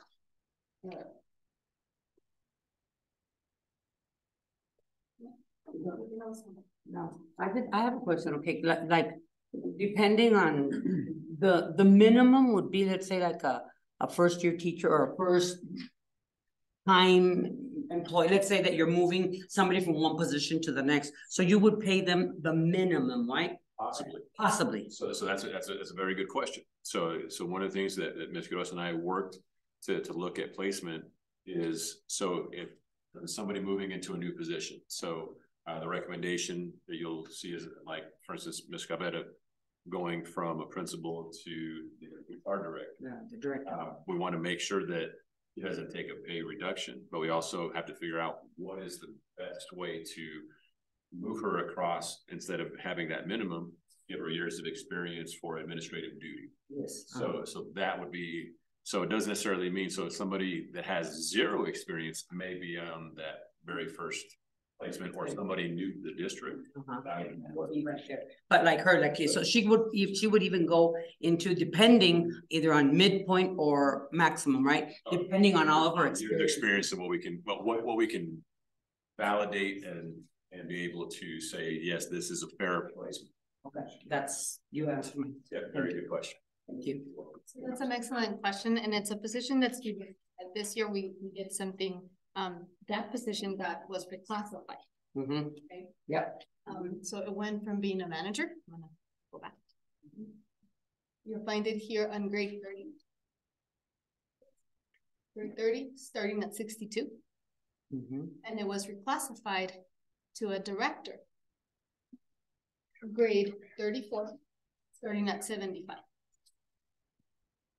So it was reclassified, and the director level was aligned to market.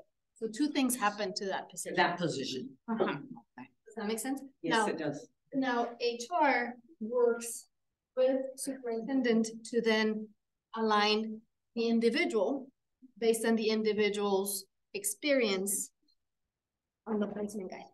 Yeah, and education and all of that comes in. Yes. That's an excellent question, because that was a position that was unique this year. Yes. The reclassification and then placement to the market as well. I had a question regarding compression. I mean, maybe this sounds absurd to you, but like, I'm looking at people that have 20 years of earning as much as a person who has 4 years of experience. How do you explain that? In which, I'm just going back to this on the salary schedules that you provided us here, the people and the years of experience in the schools. I'm going back to this. it could be education, could be. Are we looking at the detailed Individual, yeah, by individual. Oh, okay. Oh, by individual. But this, that, the years of service isn't the years they've been in the position, that it's the years position. they've been here, right? Okay. And Because I always, when I was a teacher at the high school, even at Calabasas, I used to always wonder, like, I had other people that come in. They've only been there a few years and they're making as much as people that have been there. Just, it's outrageous. And it could be that, I mean, one of the things that we always did is try to obviously give everybody the raise. That's why we moved away from steps, because steps, you know, it's a percentage and then that gives you opportunity to get much bigger increase. But then, you know, the thing that factor in is somebody's education. Yeah. You know, that's a big factor that moved you across the placement guide salary schedule. So if somebody is getting, you know, their master's degree, then they move over. And the person may be there for many years, but never took any additional education classes. And so they just get their annual incremental increase. That's where it could differentiate and cause some separation for those individuals. Right. And keep in mind that there's a policy that regulates how many years of credit the superintendent may award upon hire. Right, so they brought that from their former districts, I understand So that. that I think that if I have 15, the policy limits me to 10. But then Mr. Verdugo can come to ask for 5 more years. But that's not reflected in this. I mean, this is true years. These are years including whatever you brought into the district. So if he's referring to the spreadsheet that you put together with the list of steps. The years of service, it doesn't necessarily mean that they've been doing that job for all those years of service. Correct. On the teacher, So it that's could- totally. It's not reflected in here. In other words, if they have 3 years, doesn't reflect the 10 that they might have brought in? Is that what it? Correct. That's Correct. just years of service with us. Okay, all right. Not So that, that could explain a lot of the big jumps or the, it doesn't show, even Stephen, with people who have 20. In other words, their years of experience are not reflected on this sheet. Not in from a different district. that's just years of service with the district. Right, okay. Gotcha.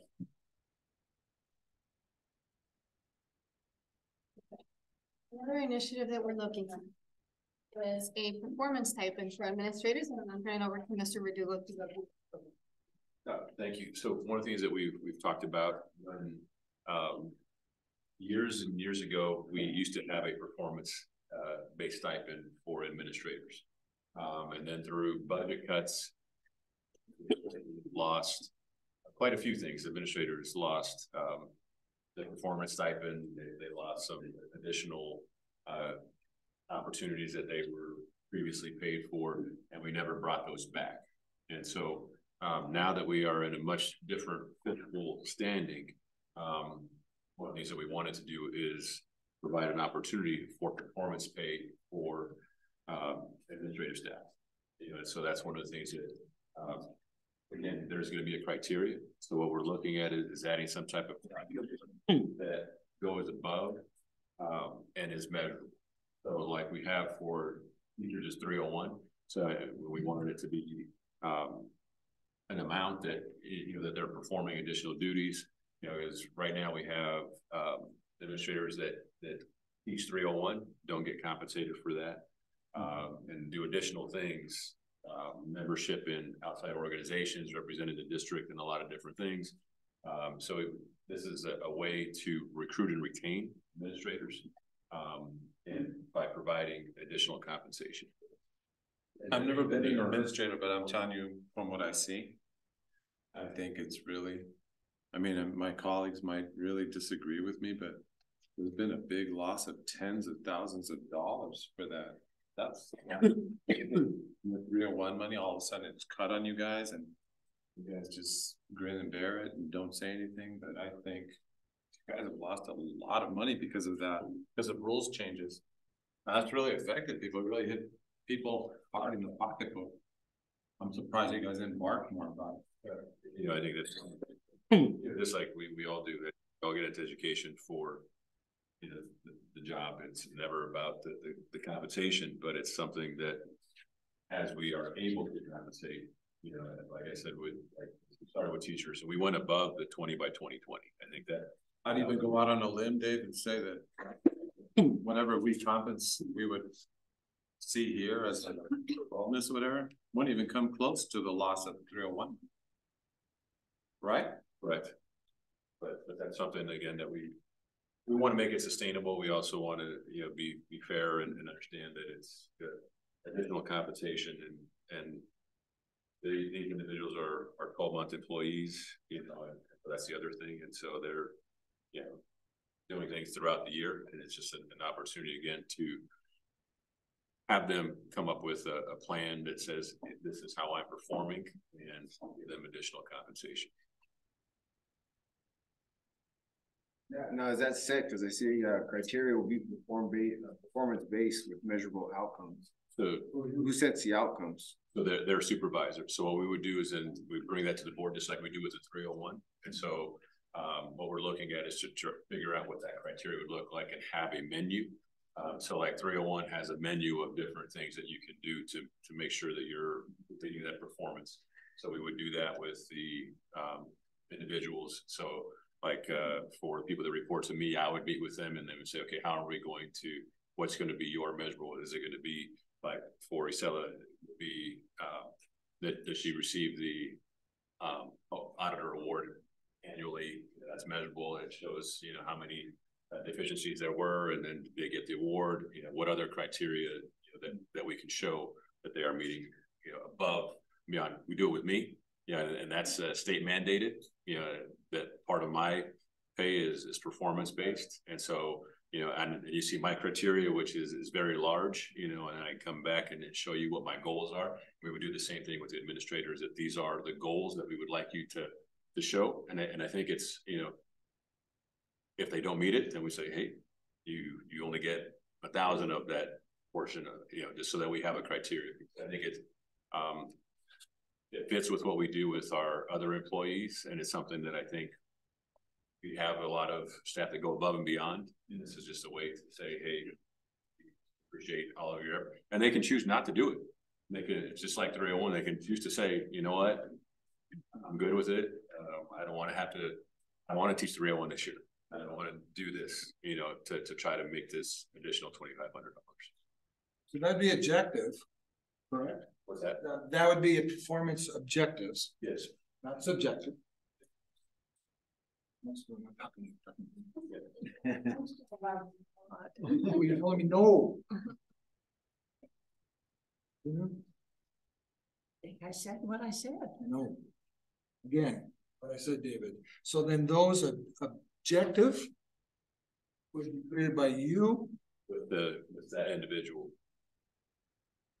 Running it through the administrative team, or how's that going to work? So we would demonstrate, so that we would come up with the criteria, have that menu, bring it to the board, and then the board would approve that these are the goals, or just like you do with me. Yeah, with you at state, I understand that. Yeah. That's something that I've never had done before. Yeah. Seen, but if other districts are doing this, no. Yeah, well, yeah. Yeah, and I think it's again one of the things that separates. This is the consequence of losing those tens of thousands of dollars to 301. Yeah, we were usually compensated for teaching 301, and then the board chose not to during budget cuts, and then it never came back. So you got clobbered. Performance based on letter grades. And then letter grades, was an additional. Well, see, that's objective. Yeah, Mm-hmm. yeah. And so you know a criteria like this, and this. Well, if it has measurable outcomes. That's measurable outcomes. It should be. Right. Well, I'm just saying, but I don't think it could be compared so much to what a superintendent, because that's more with you and the board. Yeah. That's what the principles you're bringing up is, you gotta meet these goals, this academic, teacher retention, Could be, discipline, could be, everything that's on the evaluation, could be, then that is how we could read it. yeah, could be tied to the evaluation. You could say if they. But I mean, anybody then could see it. That's what I'm saying. There's no, it's everything's out there. Yeah, we'd bring it to the board. So that once we develop that criteria, we'd bring it to the board so the board can see what. Since it's public monies, anybody could see it. Yeah. So the plan would be approved by the board, yes. Yeah. And then, the results, you have to approve the award payment. Yeah. So it also would also come back to a public meeting to show who reached their goals. Right, and who didn't. right. Yeah, I hate to harp on this, but you guys, the parenting classes, are those still going on and are those run by administrators? They're not run by administrators or parent liaisons. What we would offer is typically coordinated by the liaisons. And I think it fluctuates from year to year depending on a variety of things, but the administrators do not facilitate. And then the 0 to 5 is through our partnership with the Family Resource Center. I don't know if Dr. Linderville has any additional. I still teach them Yeah. But you still do. once a month, Okay. Wow. but not as, The 0 to 5 group. yeah, those 0 to 5. I think everybody does additional things, and this is, again, it's an opportunity to do that. Would that be a stipend then? No, it'd just be a performance. They'd have to meet the criteria. Stipend would mean that they would guaranteed. Right. That's why I didn't understand. You're nursing me off track. Again, it would just be similar to Board 301, similar to what my performance is that I had to demonstrate to the board that I met these goals. And we would just go over the criteria. I think some of the word, from the 301 perspective, we talk about performance measures. And the menu of options are you participate in these professional development that are considered best practice that will make you a more effective teacher. And each of those classes have a final product that they have to do. Typically, it's some sort of a reflection thing or something along those lines. And if they successfully complete the training, that's considered having met the standard for that performance. Very, very origins of, probably 20 plus years ago, it was if your test scores come up, you'll get the money, and that's what people how we're defining performance and an objective measure. Exactly. That's the Ames test to get the money. That was literally going back 20 plus years. In this district, I remember specifically Denise Blake was one of the driving forces behind trying to separate that, because that's where you immediately on the second day of trying that, the person with the AP students versus the person with the special needs students, the ELA, and so on and so forth. PE, Exactly. where's PE fit in? How do you measure that?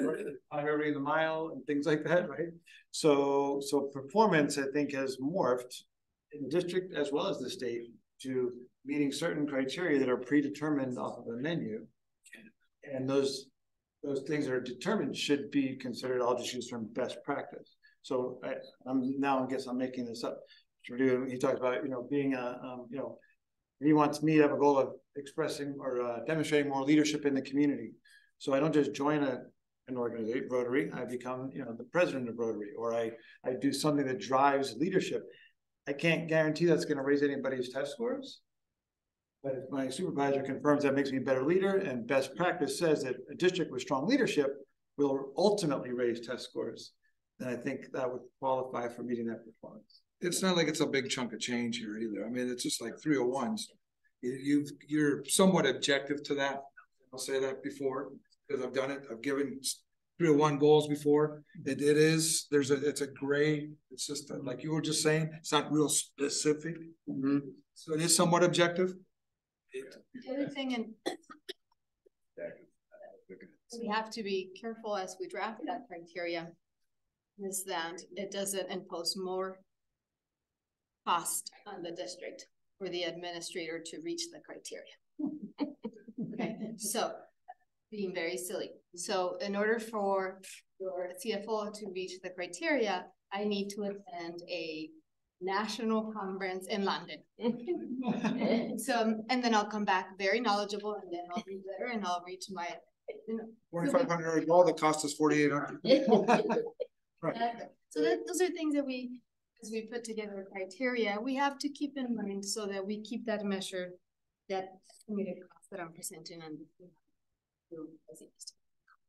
And part of it, again, is you mentioned it's a $45,000 investment into making sure that we retain and keep our team in place and root and show that they're performing and doing other things outside of what their regular duties are.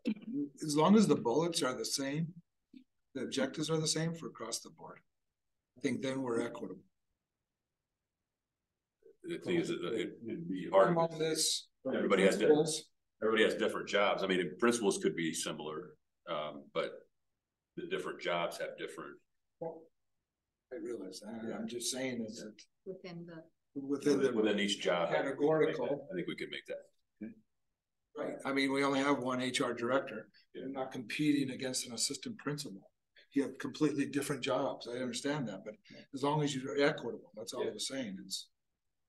All right. Any other questions?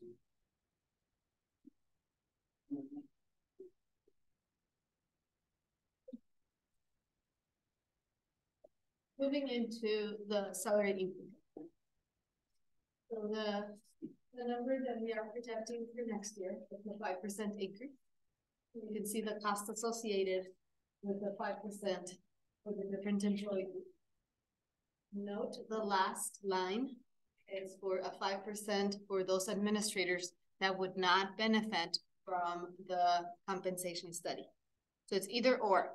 It's not like they're getting adjusted as a result of the placement of the study plus a 5%. Okay, no.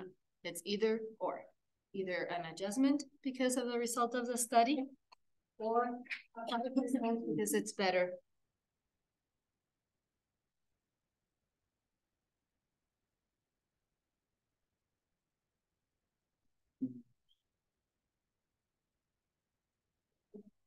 So just best practice is to annually adjust the certified placement guide to prevent that compression.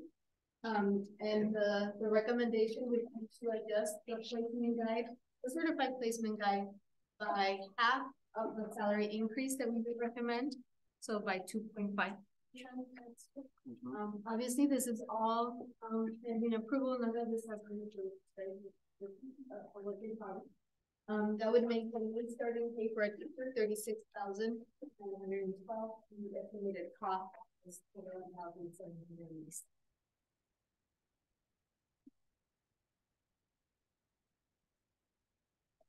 We're going to move into the area of benefits. The area of benefits, medical and teledoc, and including the information just keeps changing. Because when I made this presentation to Angie, we were still pending the response from Kairos. Now we have the answer from Kairos, which is the other insurance provider that works that's under the trust. So the ASPATE gave us a 9% increase or loss ratio. That is the amount of claims that they paid out versus the amount of contributions that they received from us. It's at 100%. That's not good. Industry standard, they want to see that number in way over 100%. So they're paying more on benefits versus what they're collecting from us in the form of contributions. So their renewal rate came in at 9%. Now, like I said, this is fresh information, so I don't have it for you, but when we bring back the recommendation to approve the insurance, we will provide you with a side-by-side comparison of Kairos versus ASPATE. I can tell you that the presentation, the information that came in from Kairos is higher than ASPATE, and the amount of benefits that they have, the designed package of their benefits is less than ASPATE. With ASPATE, we have what we call the gold level, right? Yeah. Classic Gold. Classic Gold. Kairos doesn't even offer that program. So all of those employees, and the majority of our employees are under that plan, would lose benefits because we would have to move them down to a plan that offers less coverage. Okay. So it would cost them more. So two things would happen to the employee. They would lose benefits and they would be paying more, and the district would be paying more as well. So, and you'll have, like I said, that side-by-side comparison at your next book. And the recommendation is to cover this for employees. So it was not a very positive year for the insurance. We were well over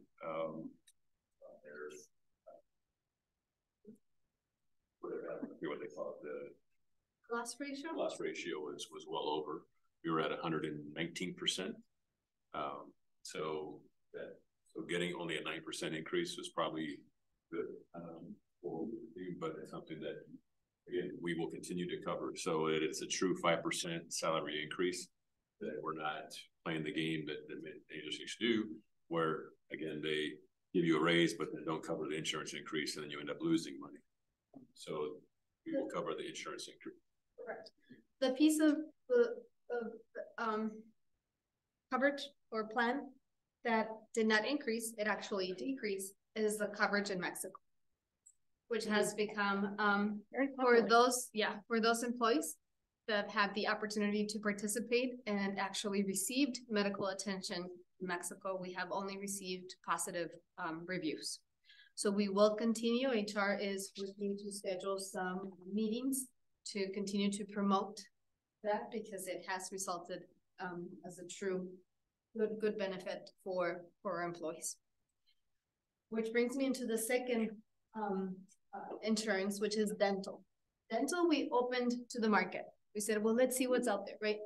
And last Friday, the RFPs were due, and we received 7.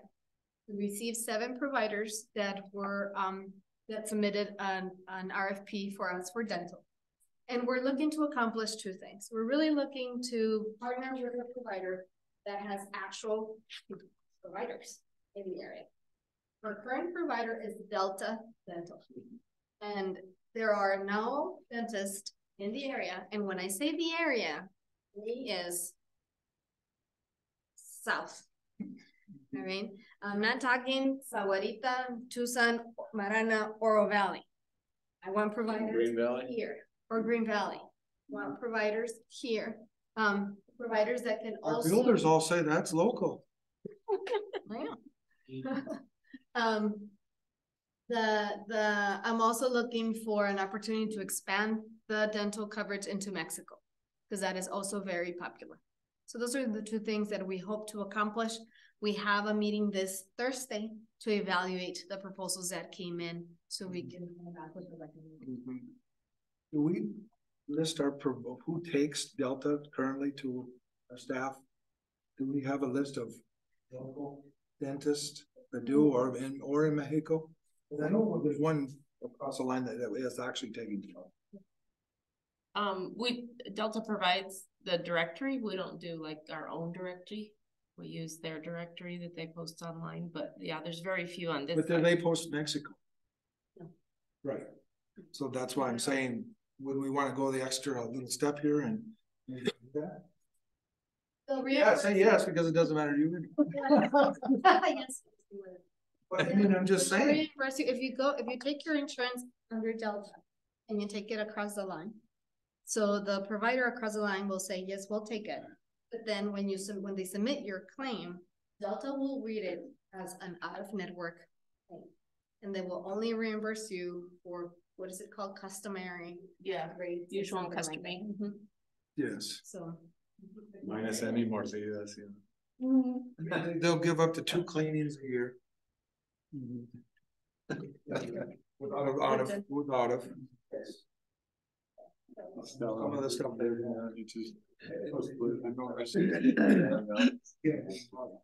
I'm just saying this because maybe that's something, again, that we're going for extra, that we could help provide that service. And we may not even be with Delta, as you said. But they were one of the RFPs that we received. So they did provide us a proposal. So we'll compare them against the rest and see what brings the best value and benefit for our employees in that area. Life insurance, we're pending to receive some quotes. So, and asterisk on the bottom is exactly what Mr. Verdugo was saying, that it is our plan to keep the employee contributions the same so that we don't pass down any of those increases. Reclassification. I mentioned earlier that sometimes because of market demand, because the type of job that the employee is performing has changed or evolved over time, we receive requests to reclassify positions.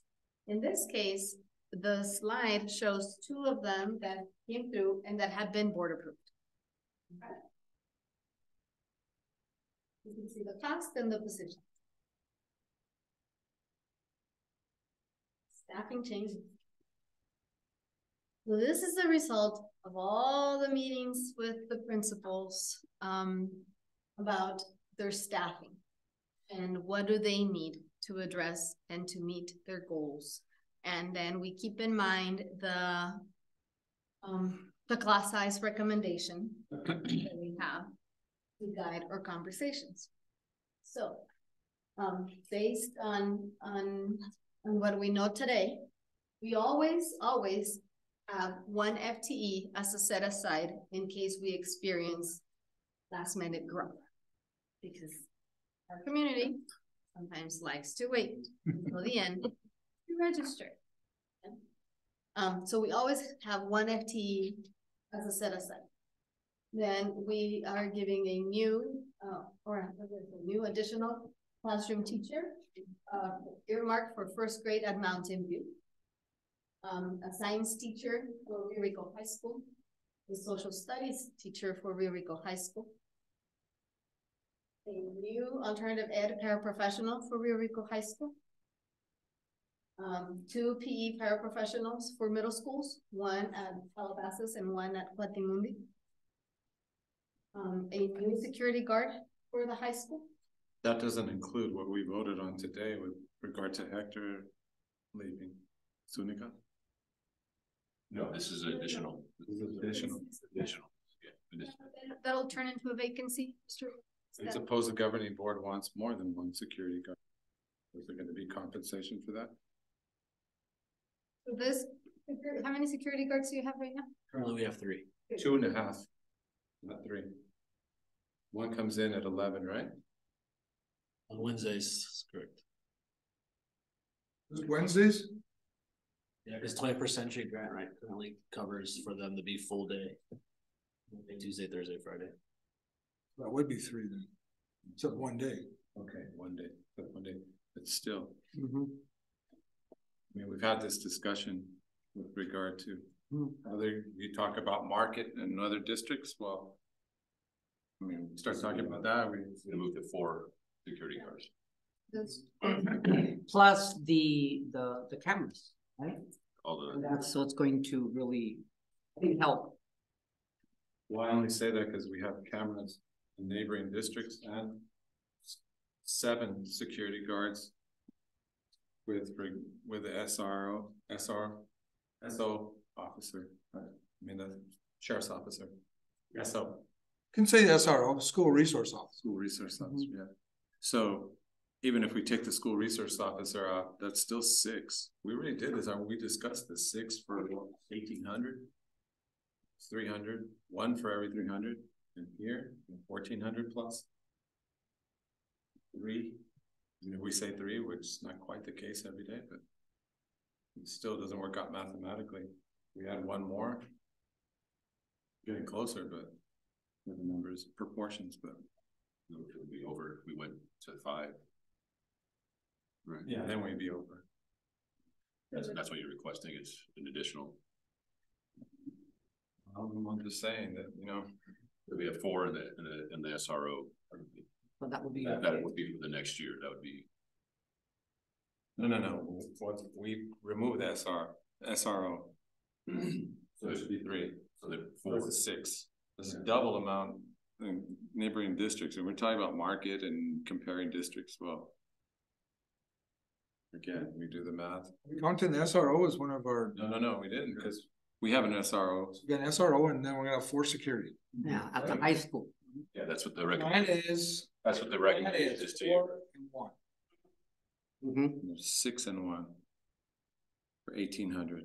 We'll have 1,300. 1,400. 1,300 plus. Getting closer. Mr. Ramirez would like to have 5. So then it would be proportionate if you had 5, right? It would be over. Unless we get more students. Yeah, if we get more students, then it could be. Well, 5 for every 1 for every 300, is that what you said over there? Yes. So what's 5 times 300? 15.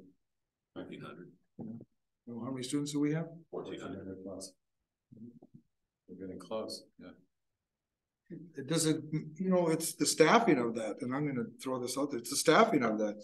I used to have a problem, we had 7 security guards at one time too over there, and the big thing was always stop holding hands. Spread out. Get out to your areas, rotate your areas. Not being standing together and talking all the time. Because if you're standing there socializing, you're not covering areas. And then mobility, which can we talk about mobility in this meeting? Can we speak about mobility in this meeting? Yeah. Okay. Remember we talked about possibly getting some sort of golf cart type situation to get down. Or a bike Or a bike or anything to that effect. It's your quality too, and I'm not throwing rocks at anybody you have currently, and I'm not saying. I'm just saying it out there. Just a question, so you want to add another security guard, that's what you're recommending? Well, I can't do that myself. That's, of course, we need the whole governing board to agree with that, so. As of now, I think it's okay, but what if our numbers go to 1,500 and we see the need for it, maybe. Then we can add it to the budget, that's what this conversation is for. Exactly, that's why I was looking at that saying that maybe we should put one more on just in case.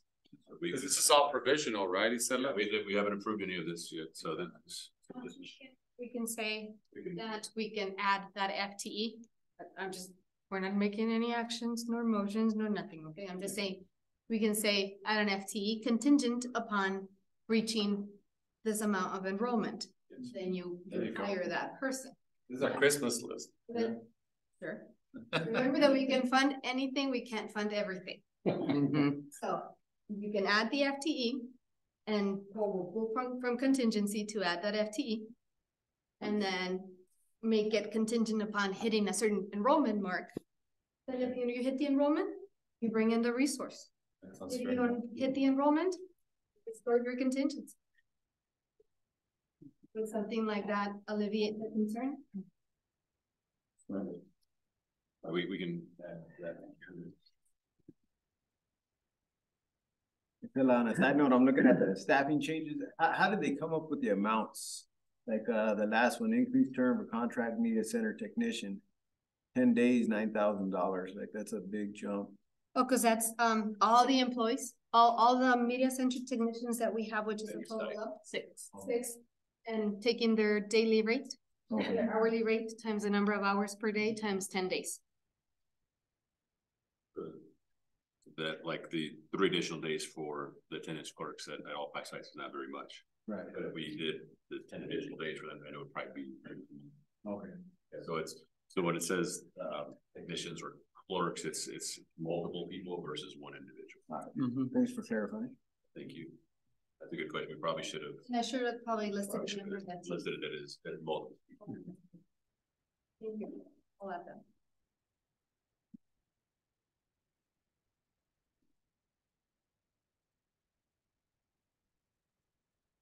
And one more question before we move on, because I'm looking at the paper right here. Yeah. So I see a lot of teachers that are first year 32, 30, 34. Are they getting the 5%? And that's the 23, 24 amount? Like, am I reading it right? But a new teacher coming in would start base pay at 36. Correct? Is that the new? Yeah, 36,912, I think it is next year. Yeah, so these teachers that have been with this are going to be making less than what a first year teacher would be coming in at. I think there's some type of There might be mistake there. Yeah, there was a group that started late. Cause they got here late, our international teachers. I was just looking at all the way down. Yeah, like we started October. These are international teachers and they all took a while to get here. Okay. So their 5% would be based upon what their full year amount will populate the full year amount here as if they were here the whole year, as long as they're here. Is this their full year amount right here? No, this is their prorated amount. So Okay. starting here, these people started on day one. Okay. 36,012, because that's our minimum. Everybody above started late. 3601 So they were here the whole year. from here. Will those teachers start at 1.5 years or will they start at 1 year? As long as they were here the majority of the year, which they all were, they got here usually like in September, October. So they were here the greater portion of the year, they'll get credit and will be eligible for the 5% increase on the whole year for next year. Yeah, so those technically, those 31, 30, they'll be at 37,812. 37,812. Is that this year's new? Yeah. Yes. 36, oh yeah, It'll be 36,012 at a minimum, that would be their placement. Yeah, that would have been their placement this year if they were. If they had gotten here on date. And then, so their raise would be based on that 36,012. The entire. 37,812. Yeah. Yeah, I'm always throwing it back like Alexis, 20 years. 36, I know she was an 8, many of those years, but starting out at 36. I feel it's an injustice, but.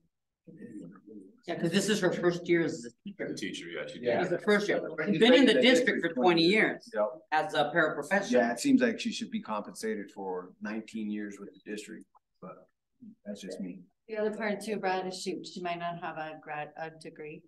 I think, and she doesn't. No, she doesn't. No, she doesn't. I'm sorry. Remember, we have some people who are in programs with teaching certificates. He has a degree, it's just not special ed degree. Okay. So just continuing. But on the bright side, those years do count for her longevity stipend. Right. Even though it might be her and that's first year as a teacher. Well, she gets the $1,500, right? Yeah.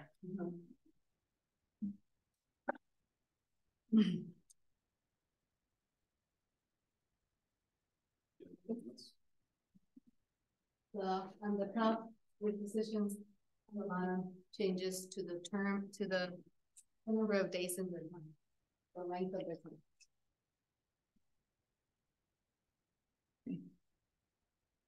And then we come to positions that were previously funded by the grant, and this list is going to expand. But it's positions that were previously funded by a grant that is going away. And we had a portion of the Cuatimuli counselor, so we're going to bring them into M&O. And then we had one security guard that was previously funded by the proceeds from the Unisource lease agreement, which we repurpose entirely for the full. So we're going to bring that position back into M&O.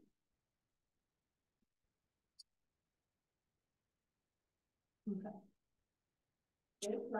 Those numbers that you see on this slide are going to change. Okay. As a matter of fact, today we met with Rio Rico High School to go over their program.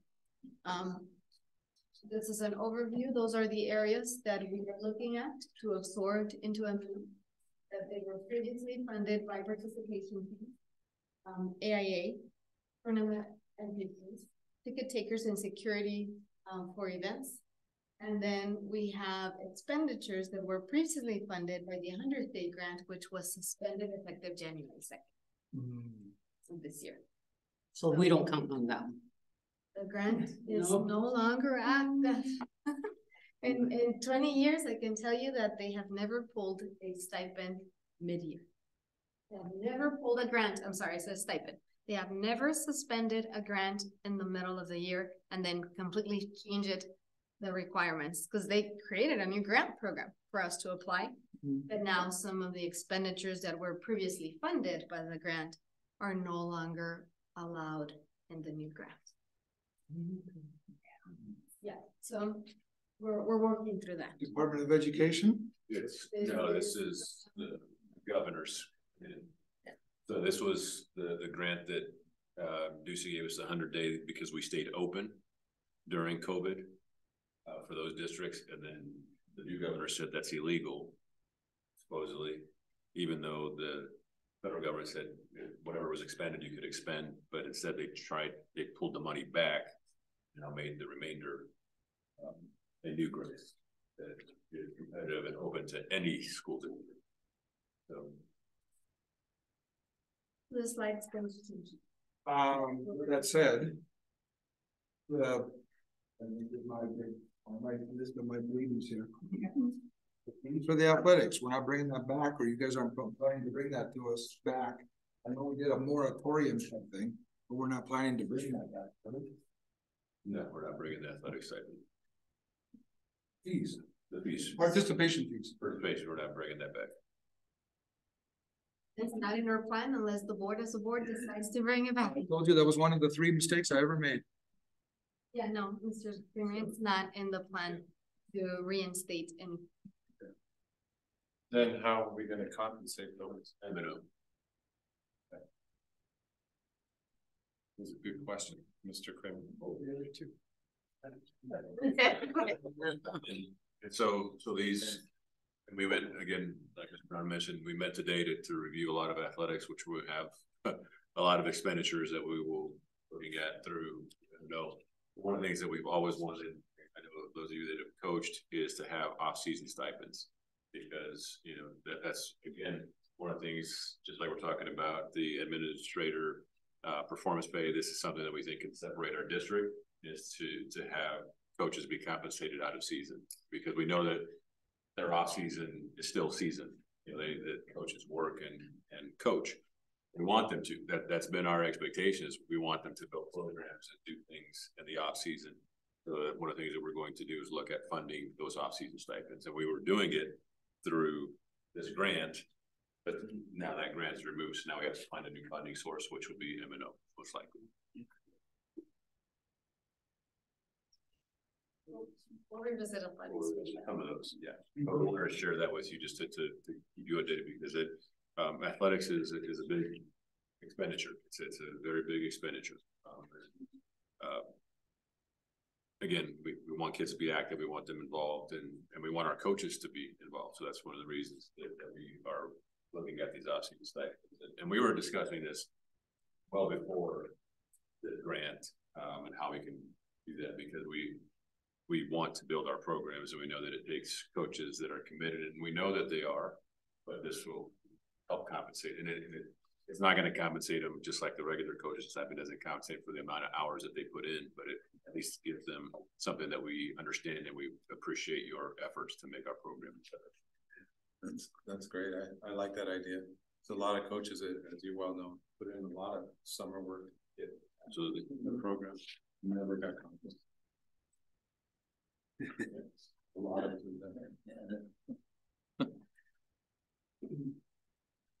So the principals expressed concern with their amount of dollars that they received for their M&O allocations. So each school gets an amount of operating dollars so that they can buy their consumables. But inflation has hit across the board. So we are going to do a 5% increase to the school's allocation to be able to offset some of the increase that they are experiencing in the cost of their consumables. And just so that the board is aware, we with your policies, we have a board policy that says we will cover all of the supplies for student teachers.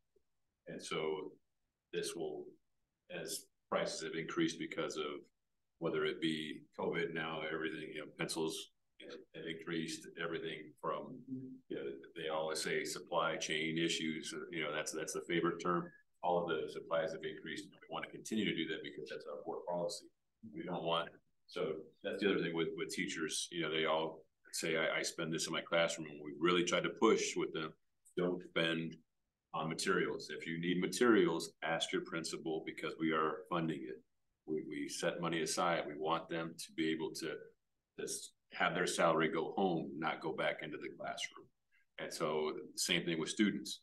We don't want the back to school blitz to take what they get and then bring it back to school. That's supposed to be at home for them. So same thing, any student supplies, we should be providing those, and we have the board policy that backs that up. We also want to make sure that we budget that way so that students recover that cost, teachers recover that cost, so that it's on our burden to make sure we provide supplies. So, just a word to the wise, that should always be coupled with people holding them accountable for how they check stuff out, or they ask for stuff, because all of us here who talk can tell you we'd always find that one teacher that just, open their cabinet door and they're hoarders, I'm talking about Mr. Fanning that way. Yeah, why are you talking about me? They always have supplies that enough to supply the whole district, God, yes. But again, it's something that we really I always had it. make sure, and we want to make sure that they have the supplies they need, because there should be no reason that people don't have what they need in the classroom, and teachers don't have what they need in the classroom. You still use the supplies from Rio Rico, down there. Whoa. That's your invitation.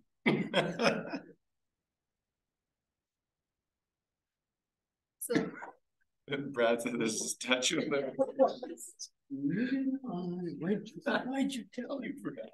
we have other 3 departments that are supposed to receive an adjustment to their MNO budget. You can see that it's the office of the superintendent, the budget that's for the governing board, and the increase for the HR department to recognize the cost of professional development for the new HR director.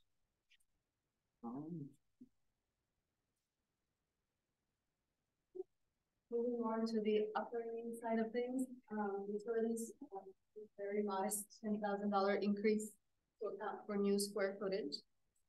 The trust, we're still pending, they're not giving us an increase for the new year, but because we're adding square footage, I'm expecting them to adjust more for insurance or coverage. So. All right. This is on my list. Mr. Verdugo and I talked about this, and I tried to do some research, but you guys, we should know this because this kind of does impact us as Rio Rico. Many years ago, we fought against Liberty Utilities to not raise water rates. Swobian was on that board. We hired an attorney. Correct. Mm-hmm. Right now, we're spending close to $1 million, paying for close to $1 million. Correct me if I'm wrong. For waste for our utilities going into sewer, whatever. Is it close to that? I've seen something like 300,000 3 times. Go back and look, Mr. Kramer. Okay, nevertheless, guess that's what I was looking at, something close to that. Where that money goes, and I'm not throwing rocks, but I'm just going to say Liberty Utilities, we did question what was going on there and said, no, that's not right.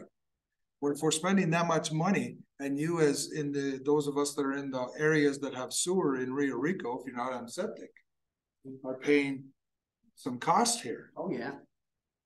All that money goes to Liberty Utilities, which pays for them to pump it to the international waste. Who controls the international wastewater? Exactly. Who's getting, who are they paying? We don't know. It's hard to find out. It's hard to dig that up, and it's hard for me to try to track that down. And I even sent to the Corporation Commission. The point being I'm saying is, we're spending money for something, and I'm going to keep doing my research. If it means getting, and again, hiring somebody that can actually dig that up and say, where's this money going? Where is it? We're paying them. Where is it going? What's happening to that money? The expenditures are going to the city, Nogales, whatever. I'm just bringing that up because it is part of the utilities. And I want to say that maybe down the road, we'll talk about this further because it is important. But the taxpayers are getting footed for the bill. Well, are we getting? Now, Kramer, are other districts paying that same amount as far as Nogales? And Nogales controls their utilities, correct? You pay the city of Nogales? The city of Nogales. Right. They control it, so that goes to there. And they obviously pump it again to the international. And the international wastewater on Rio Rico is where all that flows. Is the city of Nogales controlling it? I don't know. I'm just bringing that up because I just want to say this. If this utilities and we're paying into that, before as a board, We stepped down and said, hey, that's not right, but we didn't allow them to raise the rates. I'm bringing that up for food for thought in this utilities picture. Thank you. May I speak? Absolutely. Oh, I'm sorry. Come next year. When I went to the Corporations Commission, I got really fast response and service. So I don't know if maybe we need to contact them again. Because I was really impressed with how fast they interceded. And I would think they would have the knowledge and the answers to Mr. Kramer's questions. I can definitely reach out.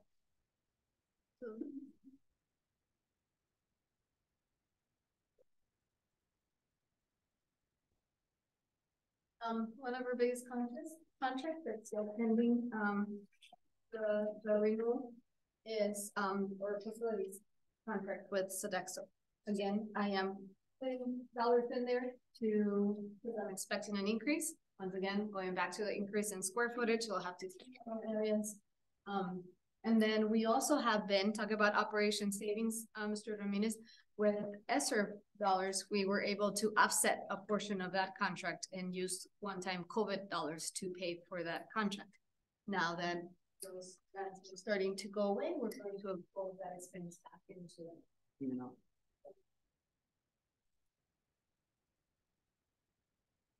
And then last but certainly not least, is just a quick glance of what the state is considering.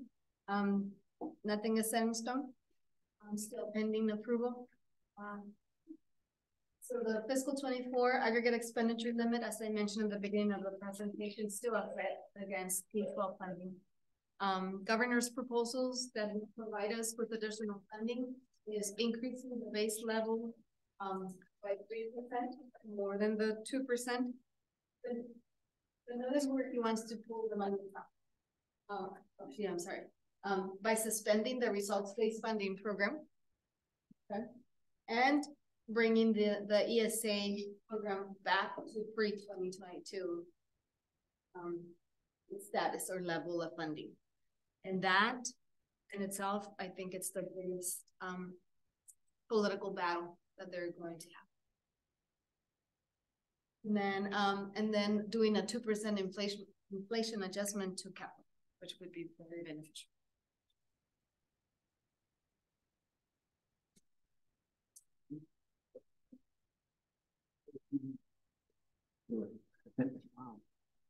Anybody have any questions? You don't have to ask. It's just, we've been cordial and allowed everybody to speak whenever they wanted to. Anybody?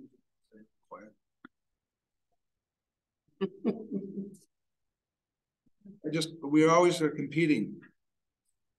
You go, you go competition. The neighbors to the south, their daily sub rate is 161, ours is 147. Daily sub rate. Substitute teachers, if they're living in Rio Rico, Nogales, they're getting 161 or 147. And where are you going? Depending on the principal and school and all that, but sometimes when it's about money, there it is.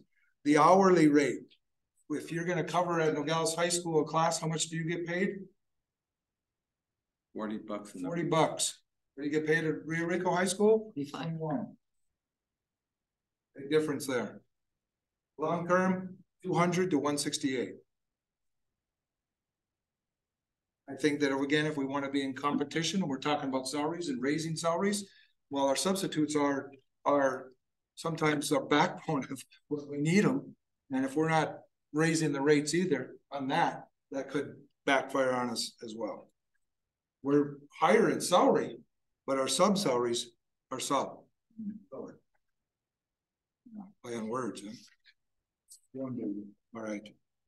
Second one is, and Dr. Lunderville, we talked about this, but I'll ask you one question. Carla Soto, did you say that you learned a lot from her in the days before, right? She was big on TSW program. She supported it. She had the district, Nogales Unified, put in money into it. He transitioned school to work. Okay. The district would contribute 43%. Wasn't somewhat familiar with that because she had somebody working with me in that program. The district would put in 43%, the state gives the rest. For instance, we bought $30,000 worth of copy machines in 2015. The district now owns those because after 5 years, the state gives up ownership.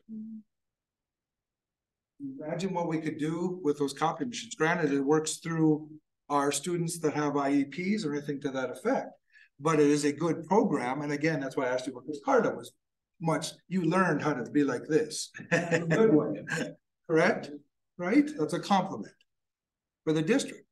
But that money was spent because the returns were so much greater that we made the 60,000 that we would spend out printing stayed in district, which paid then for Michael's salary that ran the print shop. And I'm just bringing that up because if we're looking for the future to save money and to build again on what we're doing in this district, it's a very good program. It doesn't have to be with cash, but it certainly would be good because it would offset some of our costs. I think if we had money up front to get that going, the state is fine with it. They're like, hey, Julie, when I talked to them 3 or 4 years ago, they're like, yeah. I thought we had the TSW program at one time. I don't know. Not where it's functioned out of Volk Rehab, Okay. like that, and work along with that. They're supposed to be there. I remember a lot of our students were working at Garrett's and other. Oh, but that's under Dr. Lund. It wasn't TSW? No, I was. It's something else. And she's been overwhelmed. I can understand that, but I think that we need to try to help Dr. Lunderville in that sense as a board and whatever we can do. Because I think it's a win-win situation. All right, second to last. Budget housing, we talked about it. Mr. Verdugo, why is it that you and I sat at the same presentation? Remember we talked about where other districts were purchasing or had land? I don't know what land we had, but they're talking about building. And I think, were you with me? I don't know if we were there. Well, they're talking about other districts. Chino Valley is doing it right now. And they're building small homes. Habitat for Humanity is funding them. Chicanos for La Casa could help us out. Again, it's working with the district. They fund and build the homes.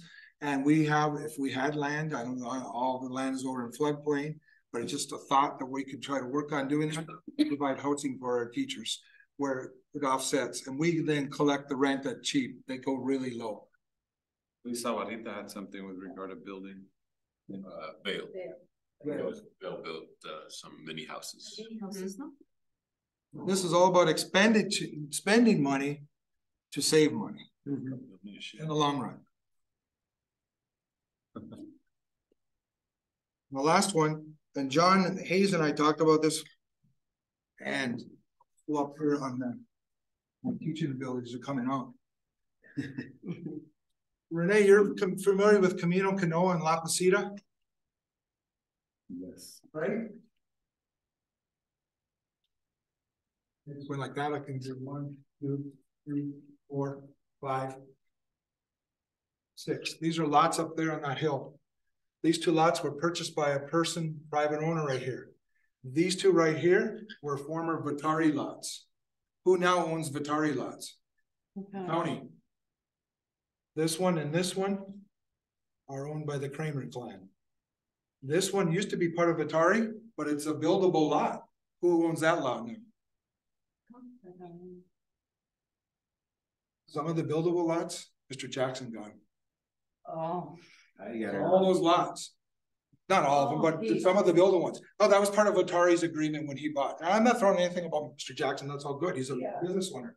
But again, the Vatari lots are right here, now owned by the county. All those taxes that were back taxes were over $5 million this district lost. Yeah. This district lost $5 million. The fire department's about $2 million. Now, when they sell these lots, who gets the profits? I don't know. Can you sell them though? Yes. You can. Yeah. Even if they. The county can now. So they're selling them with the deed. Because Okay. they're not able to remove the deed. Got it. So if you just want land, Right, but if that gentleman from Oregon who bought lot number 1, and then I guess he bought lot number 2, he may want lot number 3 to add on to his property with the deed of it. He could put horses there. Yeah, I mean, you can do whatever, just Right. don't bring utilities. Exactly. It won't perk, right? You can't Or perk. whatever, he can perk 1 and 2. Point being on all that is, I'm not trying to make a big, I'm just saying as a district and or fire departments, again, if those are being sold, are we getting any of the proceeds? You should be getting per taxes. Right? No, that doesn't give us budget capacity. No. It does give us cash, which will help us when it comes to, calculating our tax rates. I change it override. Exactly. This is something that I think that we should be also looking at. Certainly. And again, fire department, I mean, the same thing, the fire districts, I should say. So those are unimproved lots. With these. Those are unimproved lots with a restriction, Mr. Ramirez, on them that you may not bring water into. Because they don't.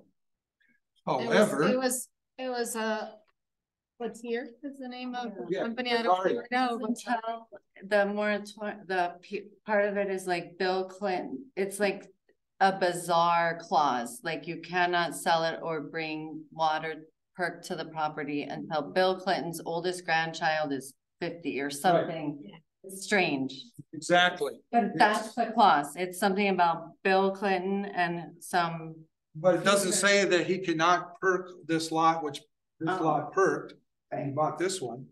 He buys this one. It doesn't say you can't stop from bringing water over there. What if his son or grandchild? I don't know, what if he doesn't? The key word is unimproved because they can't build upon them because. He can't, but he could build on numbered 1 and 2 and run his own, whatever he wanted to, Uh-huh. 3. Again, he could then buy those lots at a pretty reasonable rate. The big thing is, though, what I really thought was good was that if they sell them, we should get our fair share for the taxes. Right. That's true. and we should, you know, just like sometimes dated taxes, taxpayers pay. The treasurer's database puts the taxes back to the corresponding entity. If it doesn't. Yes, and they still have all. of it. Yeah. So they could go back and you can see that, Yes. what you pay and everything else. Mhm. Again, bringing up stuff because it is a budget and it does impact our budget. Thank you. That's it for my questions, Mr. President. Thank you so much. That's a contribution. Thank you for doing your homework on that. It really benefit us millions, maybe. We can collect it somehow. Just never turn your back on the class again, because Renee was gonna. I know that when I was a teacher, that was any reader. Other than, I may have been getting a number 1 and behind me, but that's okay. I think that's it. Anybody have anything else they'd like to contribute? No. No questions. With that, we're Meeting on the 18th. we can adjourn this meeting at 7:33. Thank you, everybody. Thank Thank you, Very Stella. educational. Jeez.